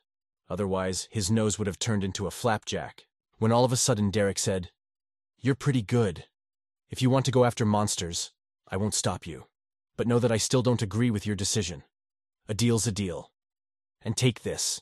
The Jin asked in surprise what kind of pumpkins Derek wanted to give him. But these weren't just pumpkin trinkets. They're spiritual consumables. They could be thought of as analogous to a grenade. To activate them, the first step is to squeeze them in your hand and say the word Savaha. But if you're pressed for time, you can just throw them on the ground. The main thing is to activate the alchemical formula inside. But before he gave them to the genie, Derek warned him to use them only as a last resort, and never break more than one at a time. Jin was incredibly grateful to his friend, but he couldn't accept such an expensive gift. After all, they contained Derek's energy, an unimaginable amount of it. And making them was incredibly hard work. Derek's eyes almost popped out of his head in surprise. And then he said, "Wait, how do you know that? Have you seen these things before?" "It's not that at all," Just by touching them, Jin can feel the energy trapped inside. And upon scanning it, he realized it was the same energy he had felt during the battle with his friend. Jin's hunch was right. The 3 colored pumpkins were storage devices used mostly with Derek's family. After the vial is coated with a special solution, it becomes capable of accumulating and retaining the owner's energy. This allows shamans to use techniques that require huge amounts of energy at any time, and regardless of the situation. In addition, even if it is not their own energy, anyone can use such a bubble by releasing its contents. They say that by the length and location of the lines on the palm of a person's hand, you can determine his fate and character. All of this, of course, is nonsense. However, with some knowledge, something can still be learned. Derek's family learned to recognize martial arts aptitude in the hand. They also learned to recognize the lines to become a monk or a shaman. Chiromancy can't boast 100% accuracy, but that Jin can sense the energy within the 3 colored vessels. His fighting style leaves no doubt. If Jin wasn't a yokai, Derek would have run to ask his father for permission. No, in this unique case, he wouldn't even need his permission. Derek cracked up at his best friend's limitless potential for magic and martial arts. He'd even considered inviting him into his clan. At least hiding the fact that his best friend is a yokai wouldn't work. He is without a doubt half human, and his willpower is imagined to be defeated. There's no way he'll ever be accepted by the yokai. Besides not being accepted, there's a huge chance someone will try to kill him, and Derek would lose his reputation forever. But Jin wasn't just the last of the goblins. He's a goblin with the talent of a shaman. Even admitted to himself that if it wasn't his best friend, he would have suspended him too. If Derek had known what was lurking inside his best friend 3 days ago, things might have turned out differently. Anyway, Jin stays in the human world. That means he has to be at school during the day and hunting yokai at night. But first, he could use a new school uniform. I can't wait to see how your classmates react when you get to school. I wonder how many people would recognize you if you told me you were a genie. Derek found the whole situation quite amusing. But the genie, on the contrary. And meanwhile, the clock read noon. That meant it was too late to go to school. And since that was the case, Jean suggested we go to a cafe and get something to eat. But Derek suggested that Jean make pork fried rice. At home, it's the most delicious meal he's ever had in his life. Jean was glad to hear that, but he couldn't take Derek home, for he had guests at home. When all of a sudden, Derek said no need to beat around the bush. I told you, whatever you're doing with the yokai is none of my business. Jean didn't want to run around her friend. The thing is, he did have things to do. Last night, a wise man advised the genie to try a certain establishment. He even gave an address. When he got there, Jin saw an old rusty gate with a dark moon rising sign above it. Just as Jin was about to open that door, it opened on its own, and a huge man appeared in front of him, all tattooed. It took one look for our hero to realize that this man was a yokai, and an incredibly strong one at that. He walked right past Jin, pretended he didn't even notice him.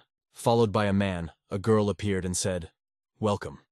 My name is Melissa, and I am a representative of the Dark Moon Rising," with apprehension. But Jin also introduced himself. He said that he had been advised to come here by a yokai elder. Recognizing the name of the arriving guest, Melissa immediately invited him inside. It was unusually dark inside. It felt like there was a thick black fog everywhere, but after walking to the end of the hallway, Jin found himself in an incredibly beautiful place. He entered the Temple of the Rising Dark Moon. Despite the ominous name, it's a colorful place, and Melissa is incredibly friendly. After looking around, Jin realized that he was not in Seoul. It was just forests and mountains. Jin turned out to be quite savvy, because the Dark Moon Rising Temple is a space that exists separately from the human world. Melissa said, "If you're wondering why this temple exists, here, you might say, is a store that provides various services to the yokai to help them adapt to the human world." The elder told the genie to come. "Take a look at this place as soon as it dawns, but even if it's a yokai store, Jin doesn't need to adapt to the human world." And then Jin remembered the scroll Allison gave him. Maybe it could help him. Melissa was not interested in the scroll itself, but its contents pleased her. Jin had a lot of ghost faces with him. You can use the money to buy something for yourself, or exchange it. Some yokai take jobs in the human world, but most live by exchanging coins for the currency of the country in which they live. At the current exchange rate for Korea, 1 coin would be roughly equal to 3 million won. And that's with the commission. Jin almost fainted when he heard that. The genie is only 17 years old and has never had more than $300 in his account. And now, if he exchanged all the coins, he'd have about $100,000. But before making a final choice, Jean decided to see what products they could offer him. After a couple minutes, a man entered the room holding a small trunk. Inside this chest were perfume pills, 3 different colors. This is the most popular item in this store, and they're designed to accelerate the recovery of the yokai's spiritual energy. The human world is notoriously poor in spiritual energy. But even in the spirit world, the restoration of energy is a very long process. So the House of the Dark Moon Rising created a pill with a secret recipe, so that in the human world, the yokai would not feel the lack of energy. If you had to choose between money and these pills, the genie's choice was obvious. He needed them much more than money, but he was intensely interested in their colors. Pills of different classes are packed in different colored boxes. They are priced in the standard currency of the yokai world. 1 coin can buy 10 silver, 3 gold, or 1 black box. The higher the grade of the pill, the stronger its effectiveness, energy recovery. Therefore, the black box is best for full energy recovery. For starters, Jin decided to buy 1 black-colored pill to recover from his fight with Derek. As for the energy of the yokai, there are 2 important factors to consider when evaluating it: size and speed of energy absorption. Vault size represents the maximum amount of energy a yokai can store, which increases with age and by eating other yokai. However, the ability to absorb energy, which determines the rate at which the yokai will regenerate. It is almost impossible to improve after birth. It is more dependent on talent and bloodline. Melissa knew full well that for a high-ranking yokai, absorbing the black pill wouldn't be difficult. But for someone like Jin, it could take weeks. Still, she wasn't lying. By digesting even a tiny portion of the pill, Jin would be able to replenish her meager supply by tonight. According to Melissa's estimation, the black pill for Jin is now in excess. It alone would be enough to completely restore the genie's energy 5 times over. However, she had never met anyone like Jin before, and her judgment was flawed. At what she saw, the girl was truly horrified. Just now, before her eyes, the simplest loser had absorbed the black saw and completely absorbed all its energy in a few seconds. As a result of absorbing so much energy so quickly, Jin caused an overload. It was only the 3rd day since Jin had become a yokai. And now, for the first time in his life, he felt 100%, if not more, of his own energy. Minutes earlier, in the same house of the rising dark moon, the esteemed yokai has arrived. He's here for a business meeting. When suddenly his assistant said, "Sir, the honorable judge has warned us in advance that we have a special guest coming today. I don't know the details. What I do know is that he's a half-breed with goblin blood. The mention of goblins or half-breeds made the yokai angry. He didn't see the point in trying to revive something that had been dead for a long time. But the Dark Moon Rising house is more than just a store. This house has an old tradition that goes back over 1,000 years. The owners of the house take in all half-blooded yokai. Being half-bloods, they can't consider themselves human. The other spirits do not recognize them as full-fledged yeoks. Eventually, the yokai, who made half-blood children, founded the Dark Moon Rising house, so that their children could feel complete. In a way, it's a very smart move. Even so, the day when her other kaya recognize half-breeds will never come. Of course, the half-bloods didn't give a damn about their status in the spirit world. After all, most of them lived with half-breeds like them anyway. This yokai has come to the Dark Moon Rising house to buy himself a legend and set himself up for a lavish life in the human world. They're only serving him as a VIP because he agreed to be on the hunt for those yokai that attack people. Of course, he wasn't doing it for the people. He was just annoyed that some spirits from abroad were causing them a lot of trouble. Well, that wasn't the main reason he decided to save the human world. He wanted his father to let him participate in the festival. He's as talented as his brother and sister. The only difference is that he was born 100 years too late. I want one of the half-breeds to be my companion in the human world. I won't be hunting all the time. And right after that phrase, there was an explosion caused by Jean's overload. Spiritual energy flows within all things like a turbulent river. Living things, with her perspective like bowls in which she lingers briefly. Different beings may touch and use this energy in different ways. The principles underlying it are the same for all. The size of your bowl. Of course you can enlarge it, but it will not work if you fill it with more energy than it can hold. Frankly, a principle so obvious doesn't really need such a detailed explanation. However, for whatever reason, this obvious principle does not apply to the genie. Perhaps it has something to do with the fact that he has goblin blood in him. Such a powerful explosion was naturally noticed, and the very same yokai, whose name was Yusum by the way, came to the scene. I realize I caused a lot of trouble with my actions. Jin apologized immediately, even by human standards. He stood out about his politeness and calmness. However, a reservoir of energy, filled to the brim for the first time, clouded his mind. At that moment, his yokai nature overpowered his human nature. His newfound strength added to his confidence. Suddenly, Jin said, "I'm really sorry for what happened, but calling me a scoundrel and stuff like that. Shouldn't you be more polite?" Yusum, clearly not used to being bossed around by anyone, much less a half-breed. So he threw Jin right out into the street without a second thought. After that, the genie's human nature disappeared altogether, and his body was completely taken over by the yokai. And then Yusum said, "Melissa, don't worry. I'm not gonna kill him. I just want to teach him some manners. Someone like him could use a lesson or two." Waving his fingers in the air, he attacked Jin again. Seeing him bullying the guest, Melissa shouted, "Sir, violence is strictly forbidden in the house, no matter how noble your family is. If the head of the house finds out about such misbehavior, you won't separate easily." But Yusum didn't listen to her and attacked her. The magic he uses is quite unusual. The strange thing was that Melissa felt no energy, nothing at all. Something that you wouldn't be able to see with the naked eye suddenly materialized out of nowhere. Only the Hyokai of the Hetha clan can do something like that. When suddenly Jin said, "You're talking about manners after you attack first. That's clearly not an indicator of good manners. Let's move on." When Yusum heard that, he went crazy. If he didn't want to kill him in the beginning, now he does. But Jin wasn't going to stand by and wait to die. The best defense at all times was offense. And that, and ancient military wisdom he decided to use. When suddenly our hero said, "That thing you threw at me was water, right?" Maybe the basics weren't Jin's strongest, but he was sure it was a simple manipulation of energy. The first thing that hit him was probably tea, spilled on the floor. But it felt like he'd been hit by a truck. But Jin could smell that the liquid smelled like tea, and he was convinced of his assumptions during the second attack. He saw small drops of water appear in front of him a second before the impact. Looks like moist air and dewdrops, also suitable for the use of this magic. Smiling, Jin said, "And, if I understand correctly, the farther the water travels, the more painful it hits, because of the acceleration. It's not an experience I'm proud of, but I had a similar experience last night, and if I compare the two of you, you're nothing compared to him."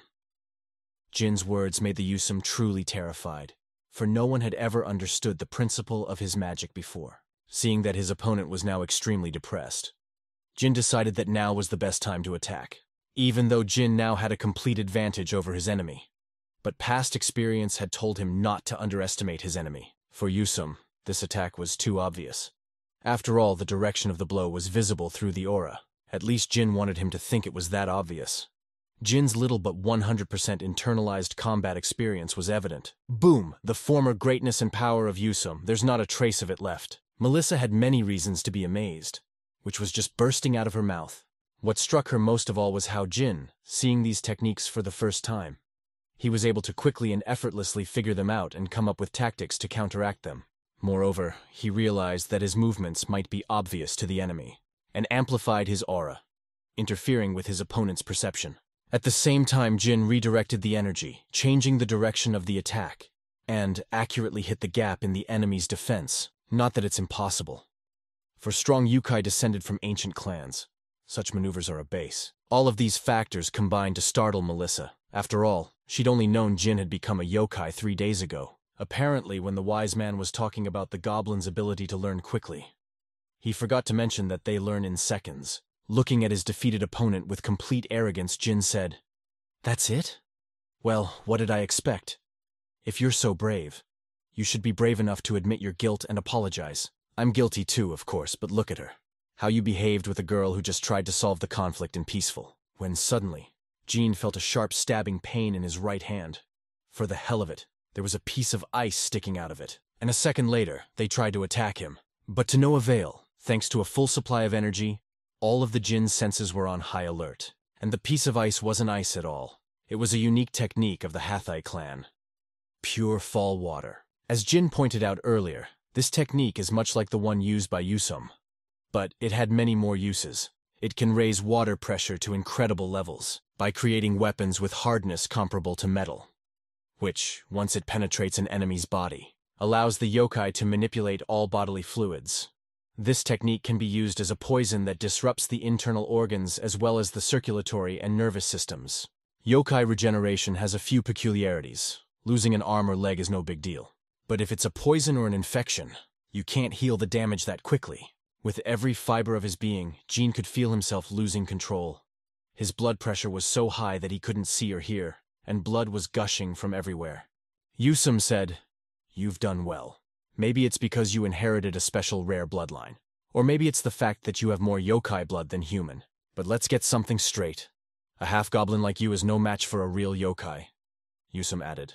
But then something happened that no one expected. On the brink of death, Gina's goblin blood awoke. He was healed in seconds. When our hero regained consciousness, he said, "Are you the real Herkai or something else? I don't know. I don't care, but I can tell you one thing for sure. You won't live to see the sunset tonight."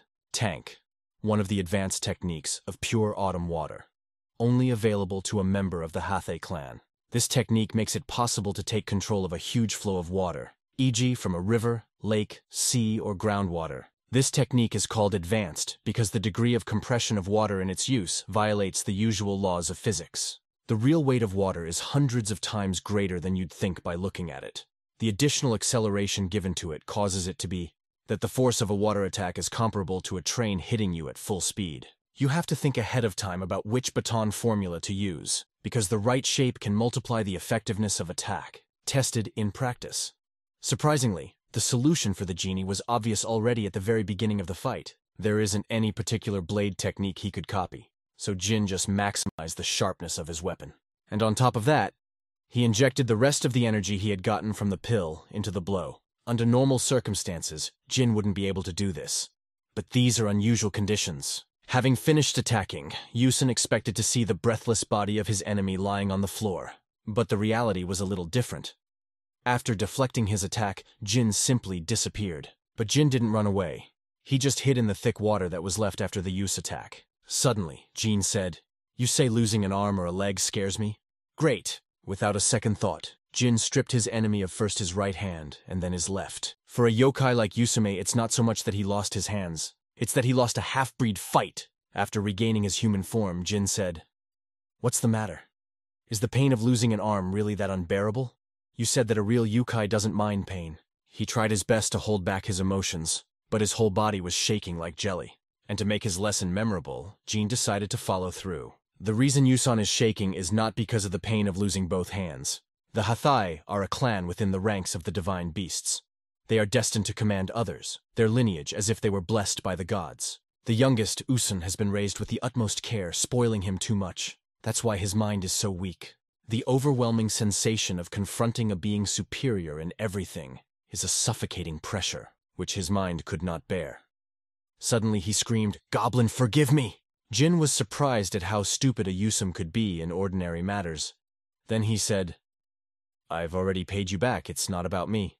"Apologize to Melissa if you want to get out of here on your own feet," Jin added. But even under the threat of losing his remaining limbs, the Yusum still hesitated and didn't dare approach the girl. Jin was already holding himself back from killing this guy.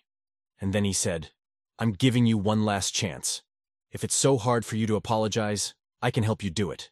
Eventually, Yusum apologized, and that day left a huge imprint on his mind. Meanwhile, Lydia's at his house looking for him. A couple hours after the incident at Dark Moon Rising's house, her manager named Peter arrived. He was away for the first time in 10 years.